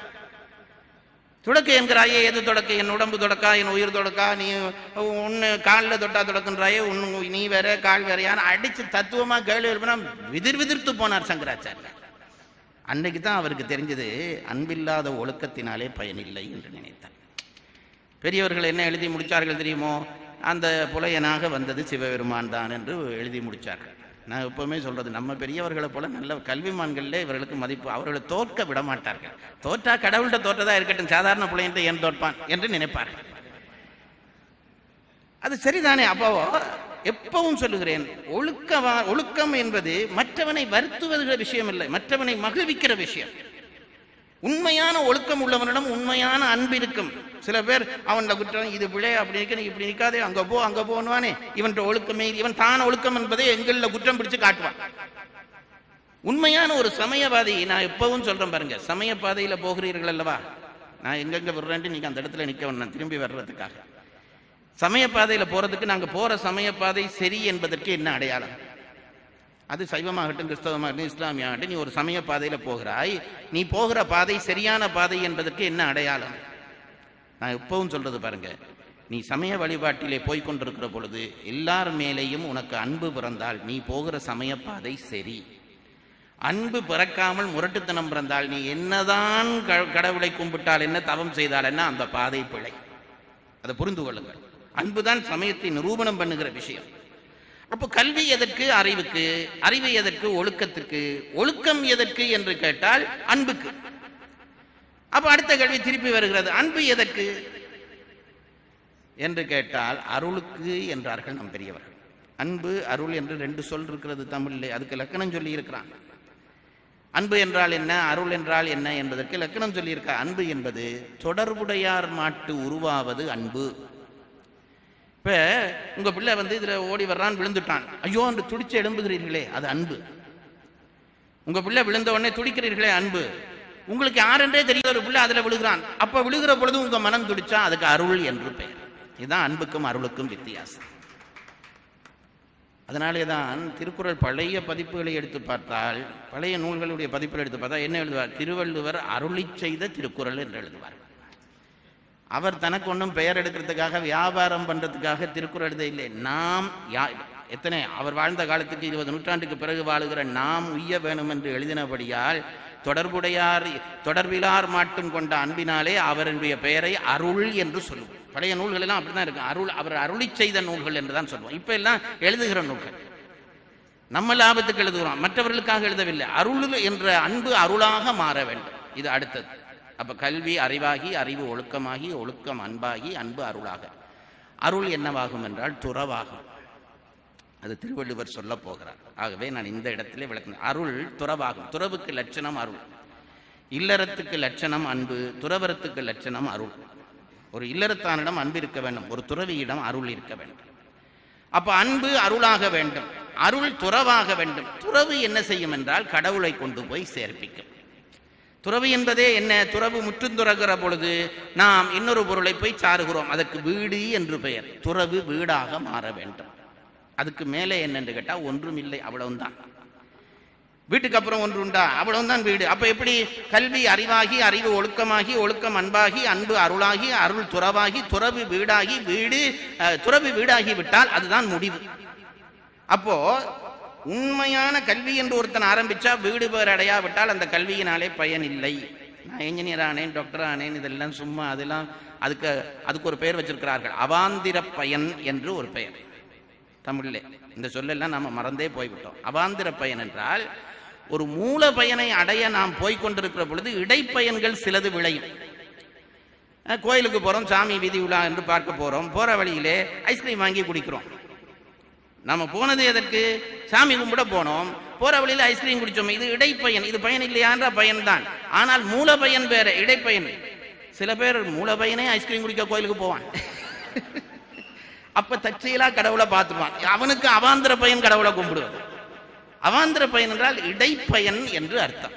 நான் சொல்வது உண்மை கல்வியினுடைய மூல பயன் அது வீடு பேற்றை கொண்டு வர வேண்டும். இதனெல்லாம் புரிந்து கொள்ளுங்கள். அதைத்தான் இந்த குறளில் 2வது குறளிலே திருவள்ளுவர் சொல்லுகிறார். கற்றதனாலாய பயனென்கொள் வாளறிவன் நற்றாள் தொழல், அதுதான் வீடு. படித்தா நீ கடவுளை அடையாவிட்டால் நீ படித்த படிப்பிலே பிரயோசனம் இல்லை. எப்படி என்று கேட்டால், இந்த முறைப்படி நீ கடவுளிடம் போய் சேர வேண்டும். நான் சொல்றது உங்களுக்கு புரியுதுங்களா? கடவுளிடம் போய் சேருவதற்கு இதுதான் வழி. அப்படி கொஞ்சம் கொஞ்சமாக போய் இறைவனை கொண்டு போய் காட்டாத எந்த கல்வியும் பயனில்லாத கல்விதான். உங்களுக்கு பொருளை தரும், புகழை தரும், நிம்மதியை தராது. பொருளும் புகழும் இல்லாவிட்டாலும் ஆன்மீக கல்வி நிம்மதியை தரும். இதை நம்பினா நம்புங்க, நம்பாட்டி விடுங்க, எனக்கு என்ன, நான் நம்புகிறேன். அதனாலே தான் சொல்லுகிறேன், ஆன்மீக கல்வி கல்வி மெல்ல மெல்ல படியேறி கடவுளை காட்ட வேண்டும். அது மட்டும் இல்லை பாருங்க, கல்வி கடவுளை காட்டினா தான் கல்வி. ஏனென்றால் கடவுள் என்ற ஒன்றே என்ன என்று கேட்டால் அறிவினுடைய எல்லை என்கிறோம். கல்வி என்ன செய்ய வேண்டும்? அறிவினுடைய எல்லை தொட்டால் தானே கல்வியை பிரித்ததாகும். ஆகவே கடவுளை தொட்டால் தான் அது உண்மை பயனடைந்த கல்வியாக மாறும். இந்த உண்மையை சொல்வதற்காக இந்த குறளை திருவள்ளுவர் எழுதுகிறார். ஒரு ஆசிரியர் பயிற்சி கலாசாலையிலே ஒரு திருக்குறள் விழா நடந்தது. என்னை பேச கூப்பிட்டிருந்தார்கள். என்னையும் வேறு இடங்களில் கூப்பிடுறார்கள்ன்றதை நான் வேறு எப்படித்தான் சொல்கிறேன். கூப்பிட்டிருந்தார்கள். அங்கே போனேன். அங்கே ஒரு ஆசிரியர் பயிற்சி கொடுக்குற ஒரு ஆசிரியர் இருந்தார். ஆசிரியர்களுக்கு பயிற்சி கொடுக்குற ஆசிரியர். அவர் என்ன தனியாக அழைச்சிட்டு போனார். திருக்குறள் பற்றி பேச்சு. சார், நீங்கள் இன்னைக்கு ஒரு உதவி பண்ணுங்க. எல்லாம் கேட்குறவங்கெல்லாம் டீச்சர்ஸ். என்ன என்று கேட்டேன். அதுக்கு அவங்க சொன்னார், இந்த திருக்குறளில் சில பொருந்தாத இடங்கள் இருக்குது, அதுக்கு நீங்கள் ஏதாவது விளக்கம் சொல்லுங்கள் சார் என்றார். எனக்கு அதுவே நல்லா இருந்தது. இவர் திருக்குறளில் பொருந்தாத இடத்தை இவர் கண்டுபிடிச்சிட்டாராம். எனக்கு இப்படியான ஆட்களை கண்டால் எப்போவுமே ஒரு விளையாட்டு. அப்படியா சார், எங்கே எனக்கு ஒரு 1-2 இடம் சொல்லுங்கள் சார், நான் அதை சமாளிக்கிறேன் என்று அவர் சொன்னார். இந்த குறளை சொன்னார். கற்றதனாலாய பயனன்கொள் வாளறிவன் நற்றார் தொழார் எனில் என்கிற கடவுள். இதை சொல்ல முடியுமா சார் மாணவர்களுக்கு? படிக்கிறதுனுடைய பயன் கடவுளை கும்பிடுவேண்டா, அவன் எல்லாம் சிரிக்கிறான் சார். ஆகவே இதுக்கு வேற ஏதாவது விளக்கம் சொல்ல முடிஞ்சா சொல்லுங்க என்றார். நான் சொல்றது உங்களுக்கு புரியுங்களா? அப்படி அந்த நிலைமையில தான் இன்றைக்கு இருக்கு நிலைமை, அறிவு நிலைமை. கல்வி படிப்படியாக அறிவாகி, இன்றைக்கு நாம அறிவுக்கு படிக்கிற படிப்பே போச்சு. இப்ப தொழில் கல்வி என்றையிலே ஆக்கி விட்டார்கள். தொழிலுக்கு படிக்கிறேன் வந்து விட்டது. தொழிலுக்கு படிக்கிறதுல தப்பில்லை, ஆனால் மூல நோக்கம் அறிவுக்கு படிக்க வேண்டும். அது அன்பாக வேண்டும், ஒழுக்கமாக வேண்டும். ஒழுக்கத்தினுடைய உச்சிக்கு போய் அது துறவாக அருளாக வேண்டும். அருளினுடைய உச்சிக்கு போய் துறவு வீடு என்ற நிலை போனால்தான் அது அந்த வரிசையிலே சரி. அதை இந்த குறளிலே சொல்லுகிறார். இதுல ஒரு சிறப்பு சொல்லுகிறேன். நீங்க போன பிறகு ஒரு எண்ணம் வந்தது, அதை சொல்லலாம் என்பதற்காக சொல்லுகிறேன். கல்வியாலே அறிவு பெற்று விட்டீர்கள் என்று வையுங்கள். அந்த அறிவு உங்களிடம் இருந்தால் கல்வி தேவையில்லை. இப்ப நான் ஒரு மனிதன், ஒருவன் அறிவாளியாக இருக்கிறான், அவன் படிக்க கூட இல்லை, அறிவாளியாக இருக்கிறான். அவனுக்குரிய மதிப்பு கல்வியாளனுக்கு கிடைக்கிறதை விட அதிகம் கிடைக்கும். அதுதான் பரமஹம்சருக்கு விவேகானந்தர் சொன்னது. அவர் படித்ததில்லை, ஆனால் அறிவு இருக்கிறது. அப்ப என்ன, நம்முடைய பெரியவர்கள் என்ன நினைப்பார்கள் என்றால், இவன் போன பிறவியிலே நிறைய படித்தபடியால் இந்த பிறவியிலே அறிவாளியாவே பிறந்து விட்டான். நமக்கு பிறப்பு தொடர்புகளை நம்புகிறவர்கள் அல்லவா நாங்கள். அப்ப இந்த பிறப்புல ஒருத்தன் பெருசா படிக்க இல்லை, ஆனா அறிவாளியா இருக்கிறான். காமராஜர் பெரிய படிப்பாளி இல்லை, ஆனா நிறைய சாதிச்சிருக்கிறார். அவர் எப்படி வந்தது? அவர் படிக்க இல்லையே, படிப்பில்லாதவன் எப்படி? அவர் போன பிறப்புல படிச்சு முடிச்சிருப்பார். அந்த முடிகிற நேரத்தில் உயிர் பிரிந்திருக்கும். இந்த பிறவியில வந்து பிறக்கிற பொழுது அறிவாளியாவே பிறந்துட்டார். இங்க வந்து சர்டிபிகேட் எடுக்க வேண்டும் என்று அவசியம் இல்லை. அதுபோல ஒருவனிடம் ஒழுக்கம் நிறைந்திருந்தால் கல்வியாளனை விட அறிவாளியை விட அவனுக்கு சமுதாயம் மதிப்பு கொடுக்கும். அதை புரிந்து கொள்ளுங்கள். இதுல எங்க நீங்க பொருந்துறீங்களோ அதுக்கு கீழே இருக்கிற நிலையை விட உங்களை சமுதாயம் மதிக்கும். ஒருத்தன் ஒழுக்கத்துல பெரியவனா இருக்கிறான்னு வைங்க, கல்வியாளன் அவனுக்கு கீழே தான், அறிவாளி அவனுக்கு கீழே தான். அது மேல ஒருத்தர் அன்புல நிறைஞ்சிருக்கிறார் என்று வைங்க, மற்றவர்கள் எல்லாம் கீழே. உலகத்தினுடைய துன்பத்திற்காக சிலுவையிலே இயேசுநாதர் அறையப்பட்டார். அவர் என்ன பெரிய டாக்டர் பட்டம் பெற்றவரா? உலகம் முழுவதும் போற்றுகிறதே. ஏன் போற்றுகிறது? அந்த அன்பை பார்க்கிற பொழுது கல்வி அறிவு இதெல்லாம் கீழே தான். இப்படியே எந்த ஸ்டெப்ல இருந்தாலும் அதுக்கு கீழே இல்லாமல் அந்த ஸ்டெப்புக்கு வந்திருந்தா கூட நாங்க உடனே என்ன முடிவு பண்ண வேணும் என்றால், போன பிறப்புல இதெல்லாம் இவர்களுக்கு கூடிவிட்டது என்று முடிவு பண்ண வேண்டும். இதுக்கு ஒரு சான்று சொல்லுகிறேன். திருத்தொண்டர் தொகை என்று உங்களுக்கு தெரியும். அடியார்களை போற்றி சுந்தரர் பாடிய திருத்தொண்டர் தொகை. ஒவ்வொரு அடியாருக்கும் சொல்ல தில்லைவாழந்தனர்தம் அடியார்க்கம் அடியேன், திருநீலகண்டத்து குயவனார் கடியேன், இது சொல்லிக் கொண்டு வருகிறார் அல்லவா. கண்ணப்பருக்கு வருகிற பொழுது அவர் ஒரு தொடர் சொல்லுகிறார். ரொம்ப முக்கியமான தொடர். கண்ணப்பரை சொல்லுகிற பொழுது என்ன சொன்னார் என்றால், கலை மலிந்த சீர்நம்பி கண்ணப்பர்க்கு அடியேன் என்றார். நம்பி என்ற சொல்லுக்கு என்ன அர்த்தம் தெரியுமோ? நம்பி என்றால் ஆடவர் சிறந்தவன் என்று அர்த்தம். நங்கை என்றால் பெண்களுள் சிறந்தவர் என்று அர்த்தம். கண்ணப்பர் வேடுவன், ஒன்றும் பெரிய படிப்பு படிக்காதவன், பண்டிகை கொண்டு வந்து சிவபெருமானுக்கு தீத்தினவன். இவனை நம்பி என்கிறார். ஆடவருள் சிறந்தவன் என்று அர்த்தம். அது கூட சொல்லி இருக்கலாம், தப்பில்லை. என்ன தெரியுமா? அதுக்கு முன்னுக்கு ஒரு தொடர்பு. கலை மலிந்த சீர் நம்பி கண்ணப்பர்க்கு அடியேன். கலை என்ற சொல்லுக்கு கல்வி என்று அர்த்தம். கலை என்ற சொல்லுக்கு கல்வி என்று அர்த்தம். என்ன சொல்லுகிறார்? கலை மலிந்த சீர் நம்பி என்றால் என்ன அர்த்தம்? கல்வியில் சிறந்தவராகிய கண்ணப்பர்க்கு நான் அடியேன் என்று பாடுகிறார். அந்தால் நேசரிக்கு கூட போனது கிடையாது. நான் சொல்றது உங்களுக்கு புரியுதுங்களா? அது எப்படி அப்படி சொல்லி இருப்பார்? கலைமலிந்த சீர்நம்பி என்று எப்படி சொல்ல வாய்ப்பு கிடைச்சது என்று கேட்டால், சுந்தரர் பிழையா சொல்லுவாரா? சரியா தான் சொல்லியிருப்பார். அவர் ஏன் அதை சொன்னார் என்றால், கண்ணப்பருடைய வாழ்க்கை வரலாறு உங்கள் எல்லாருக்கும் தெரிந்தது. ஒரு கல் மேலே அன்பு கொண்டார். ஒரு கல் மேலே அன்பு கொண்டார். கல்லால் லிங்கம் தானே என்பது, லிங்கம் கல்லு தானே சார். அவர் மேலே போய் பார்க்கிறார், லிங்க ரூபத்திலே ஒரு கல் இருந்தது, அதன் மேலே அன்பு கொண்டார்.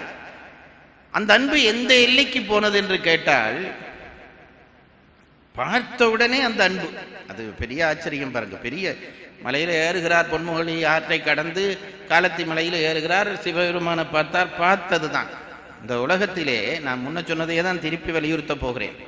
சிவனடியார்களுக்குள்ளே கடவுளை ரொம்ப சீக்கிரமா அடைஞ்சவர் கண்ணப்பர்.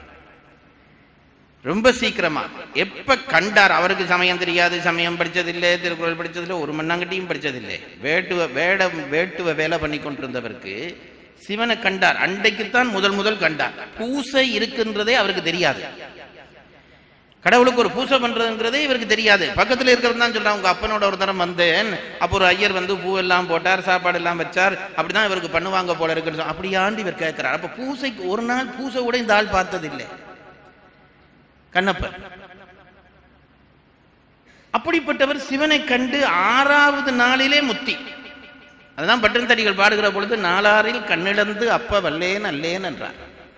6 நாள்ல முடியுமாடா கடவுள்கிட்ட? சிவபெருமானே கூப்பிட்டு அணைச்சு கொண்டார். நில்லு கண்ணப்ப, நில்லு கண்ணப்ப, என்னுடைய வாழ்ந்து கூப்பிட்டுட்டார். நம் சமய பெரியவர்கள் எவ்வளவு பெரியவர்களாக இருந்திருக்கிறார்கள் என்பதற்கு இதெல்லாம் சான்று. முதல் நாள் வந்தார், பார்த்தார். கதை தெரியும் உங்களுக்கு, சும்மா மேலோட்டம் சுவைக்காக சொல்லுகிறேன். பார்த்தோன்னே அந்த ஆளுக்கு வந்த முதல் ஞாபகம், ஐயோ இந்த மலையில தனியே இருக்கிறானே, இவனுக்கு யார் சாப்பாடு கொடுத்தார்களோன்னு நினைச்சாராம். நாம சாமியை பார்த்தா நமக்கு எப்போ சாப்பாடு தர போறேன்னு கேட்போம். அவ்வளோ பக்திமான்கள். அவருக்கு சாப்பாடு கொடுக்கணுமே, பாதுகாப்பு கொடுக்கணுமே, இவர் நினைக்கிறார் கடவுளை காப்பாற்றுறாரா. இப்பவும் சில பேர் அப்படி நினைக்கிறார்கள், கடவுளை காப்பாற்றுறவர்கள் தாங்கள் நினைக்க. அது ஆணவத்தினுடைய வெளிப்பாடு, இது அன்பினுடைய வெளிப்பாடு. கீழே போய் என்ன சாப்பாடு கொண்டு வரலான்னு நினைச்சார். அங்கே பண்டி ஏற்கனவே கொன்று விட்டு வந்தார். வெட்டினார், நல்ல நல்ல சதையா எடுத்தார், சுட வச்சார், வாயில போட்டு சப்பி பார்த்தார். இந்த சேக்கலாரை தூக்கி தூக்குல போட்டுருவார்கள் வேற சமயத்தில். யார் சமய ஒழுக்கம் என்று எதை எதை சொல்லுகிறோமோ அத்தனையும் மீற வைக்கிறார் ஒருத்தனை. சரி பண்றச்சியை தான் கொடுத்து சுத்தமா கொண்டு கொடுத்தியா, வாயில போட்டு அதைக்கு பார்த்து அதோட இலையில வச்சு சாமிக்கு வைக்கிறார். வச்சு சாப்பிடையா, அது அபிஷேகம் பண்ணணுமேனு வாயில தண்ணி, குடம், இதுதான் வாய் தான் குடம், தண்ணியை எச்சில் தண்ணியை துப்பினார். தலையில பூ வச்சு கொண்டு வந்தாரே, ஒரு கையில வில்லம்பூ, ஒரு கையில மாமிசம். பூ வைக்க இடமில்லை, தட்டங்கிட்ட எல்லாம் இருந்தால் கொண்டு போயில்லை. தட்டத்தை தலையில பூ வச்சுட்டு கொண்டு வந்து பூவை போட்டு எச்சி தண்ணியை துப்பிச்சு மாமிசம் கொடுத்துட்டு. காவலுக்கு இருக்குது சிவபெருமானுக்கு, இவர் காவலாம், காவலுக்கு இருக்குது. மாலை பூரா காரில் இருந்தார். அடுத்த நாள் காலையில் வந்தோடனே இனி அடுத்த நாள் காலைக்கு சாப்பாடு கொண்டு இந்த ஆள் கீழே இறங்கிட்டு. நான் நினைக்கிறது உண்டு, சேக்கலார் பண்ணின வம்புகளில் இதெல்லாம் உண்டு. என்ன பண்ணியிருக்கணும், இந்த கதையை கண்ணப்பர் கதையாவே படிச்சிருந்தா கூட ஒன்றும் தப்பில்லை. இதுக்குள்ள ஒரு பிராமணரை கொண்டு பூத்துறார். இப்போ சிவகோச்சாரியார் இல்லாட்டி இந்த கதைக்கு ஏதாவது நஷ்டமா? கண்ணப்பன் வந்தான், கண்ணில் ரத்தம் விளைஞ்சது, இப்போ முடிஞ்சதே. வேணுமென்று பண்ணுறாரு பாருங்க சேக்கலார். இப்போ கண்ணை அப்போ வேணுமென்று வந்து விட்டது. கண்ணை இவர் போனோடனே சிவகோச்சாரியார் என்கின்ற அந்த பிராமணர் வந்தார். ஏறி வந்து பார்த்தார், எல்லாம் மாமிசம். அந்த ஆள் பதறி போச்சு, ஐயோ இப்படி பண்ணியிருக்கிறார்களே என்று. எல்லாம் என்னமோ தடியோ தண்டை எடுத்து அதெல்லாம் தப்பி இருப்பார். தண்ணி எடுத்து ஊற்றி அபிஷேகம் பண்ணி அதெல்லாம் புண்ணியாசனம் பண்ணி எல்லாம் பண்ணிட்டார். கொண்டு வந்து தான் கொண்டு வந்து அந்த பொங்கலை வச்சார். அவர் வறுமைப்பட்ட குருக்களை தான் இருந்திருப்பார். அவர் நல்லவர் தான், கெட்டவர் இல்லை. கொண்டு வந்து வச்சார்.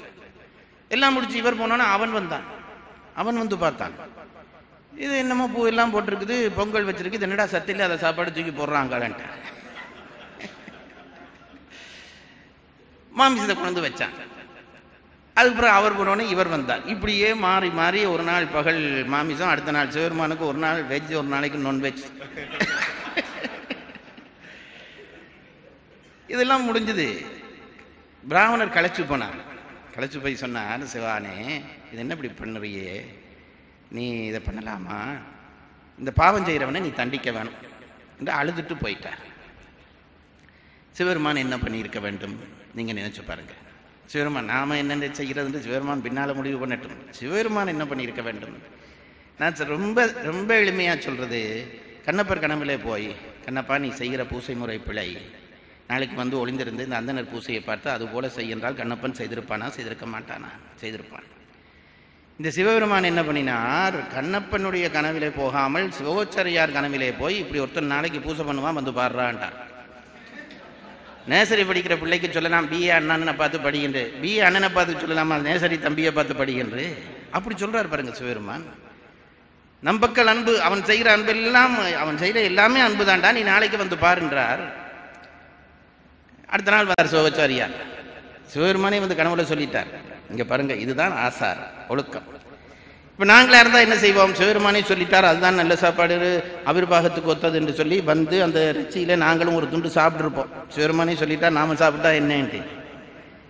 சேக்கலார் பாடினார், அந்த அந்தனர் வழமை போல அத்தனையும் அப்புறப்படுத்தி சுத்தப்படுத்தி தன் வேலையை செய்தார். அவருக்கு அது ஒழுக்கம்.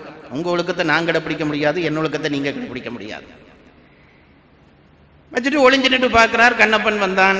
அந்த கதை உங்களுக்கு தெரியும். கண்ணப்பன் வந்தா கண்ணில் ரத்தம் வழியுது, எல்லாம் போட்டுட்டான், கீழே போய் கட்டி பிடிச்சான், முத்தம் கொடுத்தான், ரத்தத்தை துடைச்சு பார்த்தான், ரத்தம் மென்மேலும் பெருகியது. அதுக்கப்புறம் நினைச்சான், யார் இந்த கொடுமையை இறைவனுக்கு செய்தவன் என்று சொல்லி அம்பை எடுத்து தேடினான். அன்றைக்கு மட்டும் சிவச்சரியார் அம்பிட்டு இருந்தா கதை முடிஞ்சது. சிவன் மறைச்சிட்டார். இப்ப அடுத்தது ஞாபகம் வந்தது, கண்ணப்பனுக்கு கண்ணுக்கு கண் கொடுக்க வேணும்னு நினைச்சான். இந்த நிமிஷம் கவலை போச்சுட்டார். பாருங்க,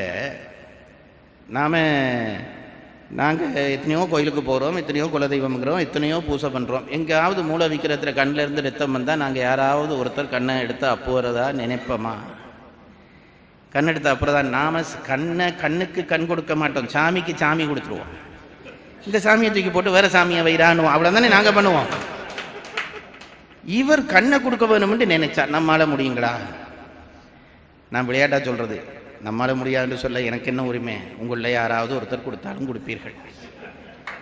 கொடுக்கலாம் என்று நினைக்கிறவங்க கூட என்ன நினைப்பான்னு தெரியுமா? கண்ணுக்கு கண் கொடுக்கத்தான் வேணும், யாருடைய கண்ணை கொடுத்தா நல்லா இருக்கு. இதுதானே பொதுவான இயல்பு. நம்ம கண் கொடுக்க நினைப்பானா? கண்ணை கொடுத்தான். அதுக்கு பிறகு கதையெல்லாம் உங்களுக்கு சிவபெருமானை ஏற்றுக்கொண்டார். இந்த கதையில என்ன சுவைன்றா பாருங்க. கண்ணப்பனுக்கு இருந்த தகுதி என்ன தெரியுமா? ஒன்றுமே படிக்காதவர். அதனால 6 நாளில் கடவுளை அடைஞ்சிட்டார். அடியார்களுக்குள்ள நல்லா படித்தவர் நாவுக்கரசர். அவருக்கு நாவுக்கரசர் பட்டமே கொடுத்தார்கள். அவர் 81 வயசு வரையும் உழன்றார். அப்ப அதுல இருந்து நமக்கு என்ன தெரிகிறது? ரொம்ப படிச்சா கடவுள்கிட்ட லேட்டா போக வேணும். இப்ப இந்த கண்ணப்பருக்கு சொல்லுகிறார், கலைமலிந்த சீர்நம்பி கண்ணப்பருக்கு அடியேன் என்கிறார் சுந்தரர். அதை ஏன் சொன்னாருங்கிறதுக்கு விளக்கம் தெரிகிற பொழுது மகிழ்ச்சியாக இருக்கிறது. என்ன சொன்னார் தெரியுமா?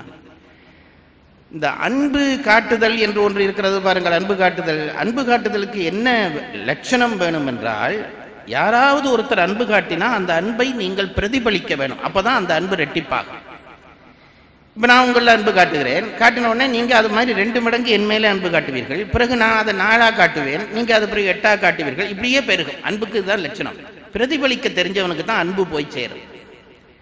அது உலக இயற்கை. சில பேர் இருக்கான், நீங்க என்னதான் அன்பு காட்டினாலும் கல்லு மாதிரி இருப்பான். அவனுக்கு 2 தரம் காட்டலாம், 3 தரம் காட்டலாம், இங்க போடான்ட்டு போக வேண்டியதுதான். இப்ப அன்புக்கு லட்சணமே பிரதிபலிக்க வேணும். பிரதிபலித்தல் அன்புக்குரிய அவசியம்.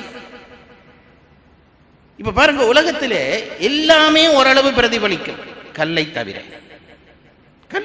கல்லிலே ஏதாவது பிரதிபலிப்பு வருமா? விருட்சம் கூட ஓரளவு பிரதிபலிப்பு உண்டு, அது ஓரறிவு ஜீவன். விருட்சத்துக்கு கூட ஒரு பிரதிபலிப்பு உண்டு. ஆனால் கல்லுக்கு எந்த பிரதிபலிப்பும் இல்லை.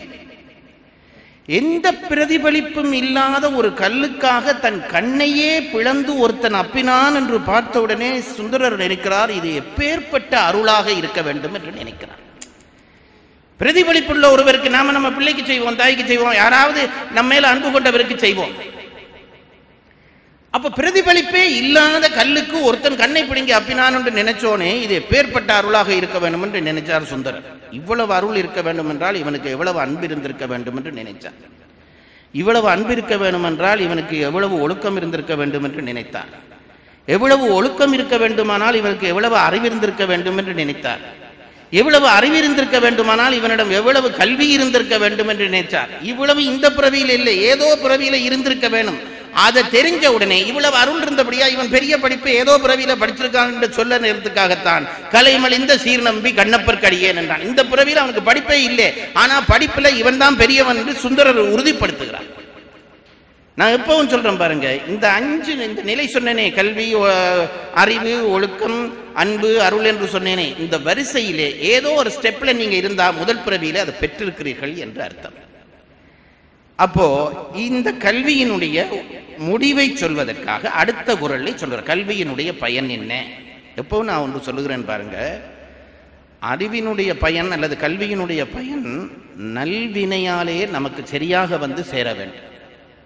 அதையெல்லாம் பிரார்த்தனை பண்ண வேண்டும், கடவுளை வேண்ட வேண்டும். படிச்சா போதாது. கல்வியினாலே 3 நிலை உண்டாகும். ஒன்று ஐயம், அடுத்தது திரிவு, அடுத்தது தெளிவு. இந்த 3ம் உண்டாகும். ஐயம், திரிவு, தெளிவு. அது என்ன ஐயம், திரிவு, தெளிவு? ஒன்றுமில்லை சார், வேற ஒன்றும் இல்லை. ஐயம் என்றால் ஒரு பாடத்தை படிக்கிறோம், திருக்குறளை படிக்கிறோம், ஒரு விஷயம் விளங்க இல்லை, அதுவோ இதுவோ என்று ஒரு சந்தேகம் வருகிறது பாருங்கள், அதுக்கு ஐயம் என்று பெயர். ரெண்டும் எத்தனை என்று கேட்டோன்னே 5 3 ஒருத்தன் நினைக்கிறான், இதுக்கு ஐயம் என்று பெயர். கல்வியினுடைய வெளிப்பாடு. இதுக்கு அடுத்த ஸ்டெப் ஒன்று இருக்குது, திரிவு என்று ஒன்று. என்ன தெரியுமா? 2 3 2 எத்தனை என்றோனே ஒருத்தன் தெளிவா முடிவு செய்கிறான், 5 என்கிறான். 2 2 5ங்களா? ஆனா அவனுக்கு தெளிவா இருக்குது, அது 5 என்று இதுக்கு திரிவு என்று பெயர். அதுவா இதுவா என்று நினைப்பது ஐயம், அதை இதாய் நினைப்பது திரிவு. இது 2 ஸ்டெப்பையும் எவன் கடக்கிறானோ அவனுக்கு தான் தெளிவு பிறக்கும். இதைத்தான் ஐயம் திரிவரக் கற்றல் என்று நாங்கள் சொல்லுகிறோமே. ஐயம், திரிவு, அறக்கற்றல், இது 2ம் இல்லாம போனாதான் தெளிவு வரும். கல்வி கற்கிற பொழுது ஐயமும் இருக்கக்கூடாது, திரிவும் இருக்கக்கூடாது. ஐயம் இருந்தாலும் பரவாயில்லை, திரிவு இருக்கப்படாது. அதுவா இதுவா என்று சந்தேகம் இருந்தால் என்றைக்கோ ஒரு நாளைக்கு சரியா கற்றுவான். அதை இதுவாக நினைச்சாண்டா இவன் வாழ்நாள் முழுக்க சரியா படிக்க முடியாது. ஆகவே கல்வி கற்கிற பொழுது ஆண்டவனே எனக்கு திரிவும் ஐயமும் வராமல் தெளிவை கொடு என்று கேட்டு கற்க வேண்டும். அப்போதான் அதை வைத்துக் கொண்டுதான் இவர் சொல்லுகிறார், நீ படிக்க போறாயா, கற்றதனால் ஏதோ ஒரு பயன் வேண்டுமே. அந்த பயன் என்ன? முடிவு பயன் தான் சொல்ல வேண்டும். ஒருத்தன் சீனி ஃபேக்டரி வைக்கிறான், அவன்கிட்ட போய் கேட்கிறோம், எப்படி சார் இது சீனி ஃபேக்டரி வச்சுங்க, நல்லா சக்கை, கரும்பு சக்கை நல்லா வெளிப்படுது, இது பயனா? இது இவன் எடுத்த நோக்கத்தினுடைய பயன் இல்லை, இடைப்பயன் தான். இதை சொல்லக்கூடாது, முடிவு பயன் சொல்ல வேண்டும். அப்ப கல்வியினுடைய பயன் என்ன? நான் சொன்ன வரிசையின்படி கடவுளை அடைதல் தான் கல்வியின் பயன். அதனாலே அடுத்த குறளிலே திருவள்ளுவர் சொல்கிறார், கற்றதனால் ஆய பயன் என்கொள். ஒரு கேள்வி எழுப்புகிறார், என்கொள் என்றால் என்ன என்று அர்த்தம். கற்றதனால் ஆய பயன் என்கொள், வாளறிவன் நற்றாள் தொழார் எனின். நாங்கள் எல்லாம் நூலறிவு கொண்டவர்கள், அவன் வாளறிவு கொண்டவன். அந்த இறைவனுடைய பாதத்தை தொழாவிட்டால் கல்வியினுடைய பயன் இல்லை என்று 2வது குறளிலே அதை சித்தாந்தப்படுத்தி சொல்லுகிறார். இப்போ நாங்கள் அந்த குறளை இனி படிப்போம். கற்றதனால் ஆய பயன் என்கொள், வாளறிவன் நற்றாள் தொழார் எனின். பாருங்க, இப்ப நீங்க கவனிக்க வேணும்னு நான் சொல்றது இதுதான். இந்த கல்வி முறையில இதுல பரிமேலழகர் குறள்ல இல்லாத ஒரு விஷயத்தை கொண்டு வந்து சேர்க்கிறார். இப்ப நாம கவனிச்சிருக்க மாட்டோம், அப்படி கவனிச்சு படிச்சு பழக்கம் இல்லையே. என்ன குறள்ல என்ன இருக்குது? கற்றதனால் ஆய பயனின், அப்படித்தான் திருக்குறள்ல இருக்குது. இவர் என்ன எழுதுறார்? எல்லா நூல்களையும் கற்று என்று எழுதுறார். எல்லா நூல்களும் எங்கேயாவது குறள்ல வந்திருக்கா? ஏன் அதை எழுதுகிறார் என்றால், எந்த கல்வியை படித்தாலும் நீ கட்டாயம் சமயம் படிக்க வேணும், தமிழ் படிக்க வேணும் இல்லை, நல்லா பிசிக்ஸ் படி, கெமிஸ்ட்ரி படி, கடவுளை தொட்டாதான் அந்த கல்வியினுடைய பயனும். ஏனென்றால் அறிவு என்கின்ற ஒரு பெரிய மேகத்தினுடைய துளிகள் தான் கல்வி கூறுகள். அதை புரிந்து கொள்ள வேண்டும். இங்கே ஒரு துளி விழும், அங்கே ஒரு துளி விழும், அங்கே ஒரு துளி விழும், அது ஒவ்வொரு துளியா இருக்குமே தவிர எல்லாம் மேகத்தில் இருந்து வருவது. மேகம் என்பது அறிவு, அதனுடைய கூறுகள் தான் கல்வி. நீ எந்த கல்வியை கற்றாலும் அந்த மேகத்திலே இருந்துதான் அது பிறந்திருக்கும். அப்ப கல்வி கூடாக நீ எதை தொடுவாய்? அறிவை தொடுவாய். அறிவு எதை தொடும்? கடவுளை தொடும். ஆகவே சமயம் படித்து தான் கடவுளை தொட வேண்டும் ஒரு அவசியம் கிடையாது. பிசிக்ஸ் படித்து கடவுளை அடையலாம், கெமிஸ்ட்ரி படித்து கடவுளை அடையலாம். நல்ல ஆழ கற்றால் அதனூடாக அறிவை தொட்டு அறிவு கூடாக மேலே நான் சொன்ன படிமுறைகளிலே கடவுளை ஒருவன் தொடுவான். பல பேர் நினைக்கிறார்கள் சமய பாடம் படித்து தேவாரம் படித்தா தான் கடவுளை அடையலாம். அதெல்லாம் ஒன்றும் இல்லை. நான் சொல்ற மாதிரி எந்த பாடத்தை படித்தாலும் அதற்கூடாக கடவுளை தொட வேண்டும். அதை நினைவூட்டுவதற்காக குறளிலே இல்லாத ஒரு சொல்லை கொண்டு வந்து புகுத்துகிறார். ஒரு வசனத்திலே பல விஷயம் சொல்றார். இந்த குறளில் எப்படி இருக்கிறது? கற்றதனால் ஆய பயன் என். இந்த என் என்ற சொல் பழைய காலத்திலே பிரயோகத்திலே இல்லை.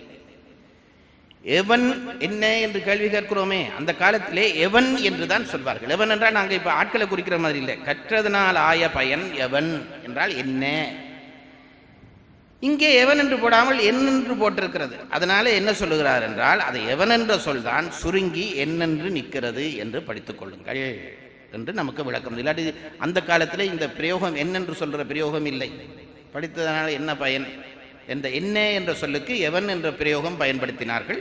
இங்கே என்னென்று நிற்பது என்ன என்ற சொல் தான் என்னென்று நிற்கிறது என்று சொல்லுகிறார். அடுத்த ஒரு கேள்வி கேட்கிறார்.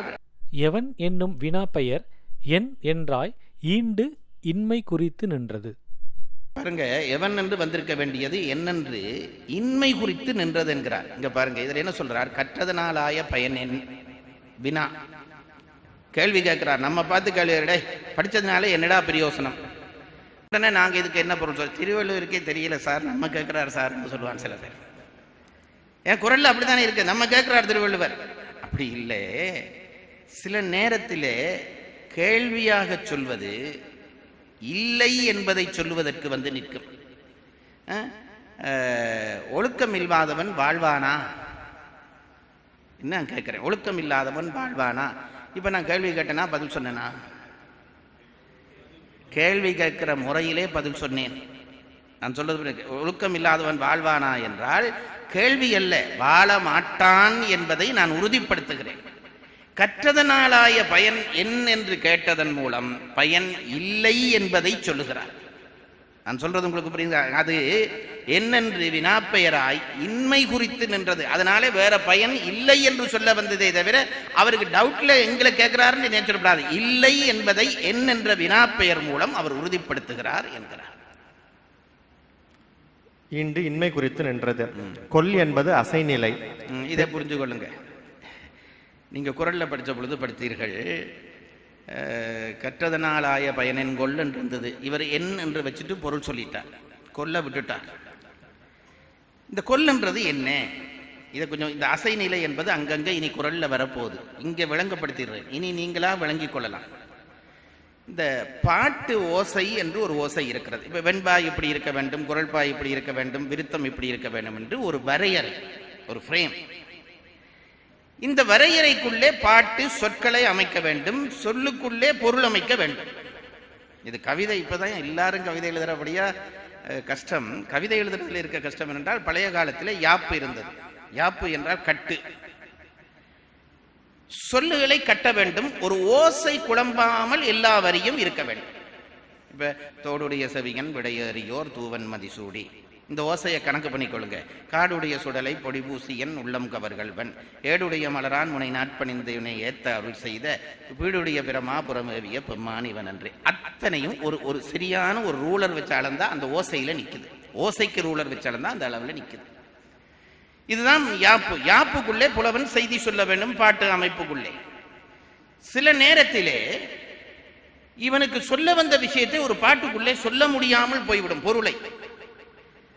அப்படி சொல்ல முடியாமல் போனா என்ன செய்வான்? அந்த பொருள் மிச்சத்தை அடுத்த பாட்டிலே சொல்வான்.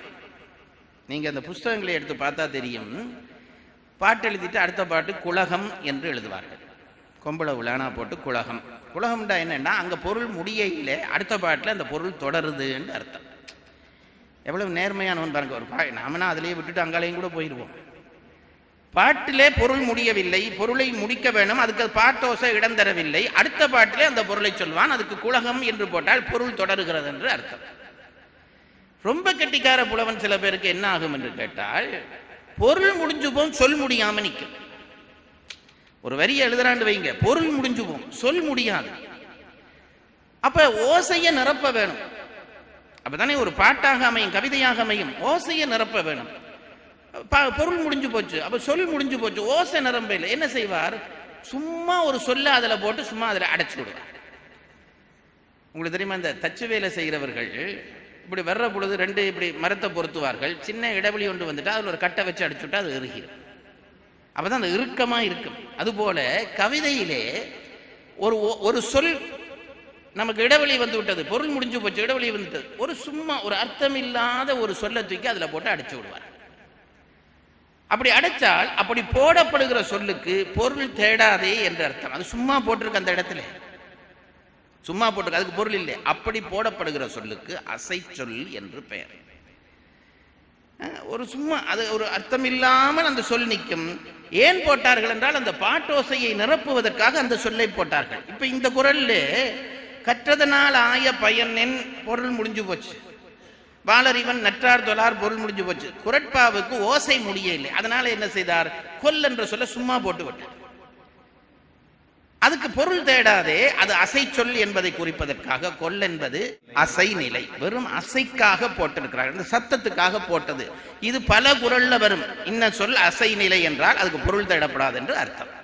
பிறவி பிணிக்கு மருந்து ஆதலின் நற்றால் என்றால். இறைவனுடைய பாதத்தை நற்றால் என்று சொல்வதற்கு காரணம், தாள் என்று சொல்லி இருக்கலாமே, நற்றால் என்று சொல்வதற்கு காரணம் பிறவியாகிய நோய்க்கு அது மருந்தாக இருக்கிறபடியால் அதை நற்றால் என்று சிறப்பித்து சொன்னார் என்று அதுக்கு விளக்கம் சொல்லுகிறார். ஆகம அறிவிற்கு பயன் அவன் தாளை தொழுது பிறவியறுத்தல் என்பது இதனால் கூறப்பட்டது.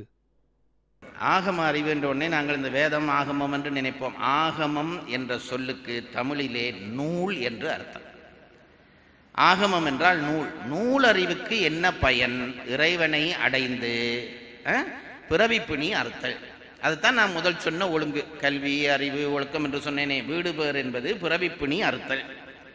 அப்போ அதை வலியுறுத்துவதற்காக இந்த ஆகம அறிவு நூற்கல்வி, கல்வியினுடைய பயன் பிறவி பயன் அடைய வேண்டும், பிறவியை அறுத்து இறைப்பதம் அடைய வேண்டும் என்பதை இந்த குறளிலே அவர் வெளிப்படுத்தி சொல்லுகிறார். முதல் குறளிலே முதல் கடவுளது விளக்கம் சொன்னார். இரண்டாவது குறளிலே கடவுளுக்கு வடிவம் சொல்லிவிடுகிறார். கால் வந்துவிட்டது, பாதம். அப்ப அடுத்த நிலை கடவுள் வந்து விட்டார். கடவுளினுடைய நமக்குமான தொடர்பை சொல்வதற்கு அறிவு என்ற ஒன்று வேணுமானால் கல்வி வேண்டும். கல்வியினுடைய பயன் அறிவு. இந்த ஒழுங்கிலே போனால் கடைசி பயன் ஆண்டவனை அடைந்து பிறவியை நீக்குவது. அப்ப ரெண்டு குறளுக்குள்ளே கடவுள் பற்றிய பெரும் செய்தி சொல்லிவிட்டார். கடவுள் உலகத்திற்கு தலைமை தாங்குகிறான் ஒன்று, கல்வியினுடைய பயன் கடவுளை தொழுவது ரெண்டு. இனி அவர் இயல்பு சொல்ல வேண்டும். மூன்றாவது குறளிலே அதை சொல்ல போகிறார்.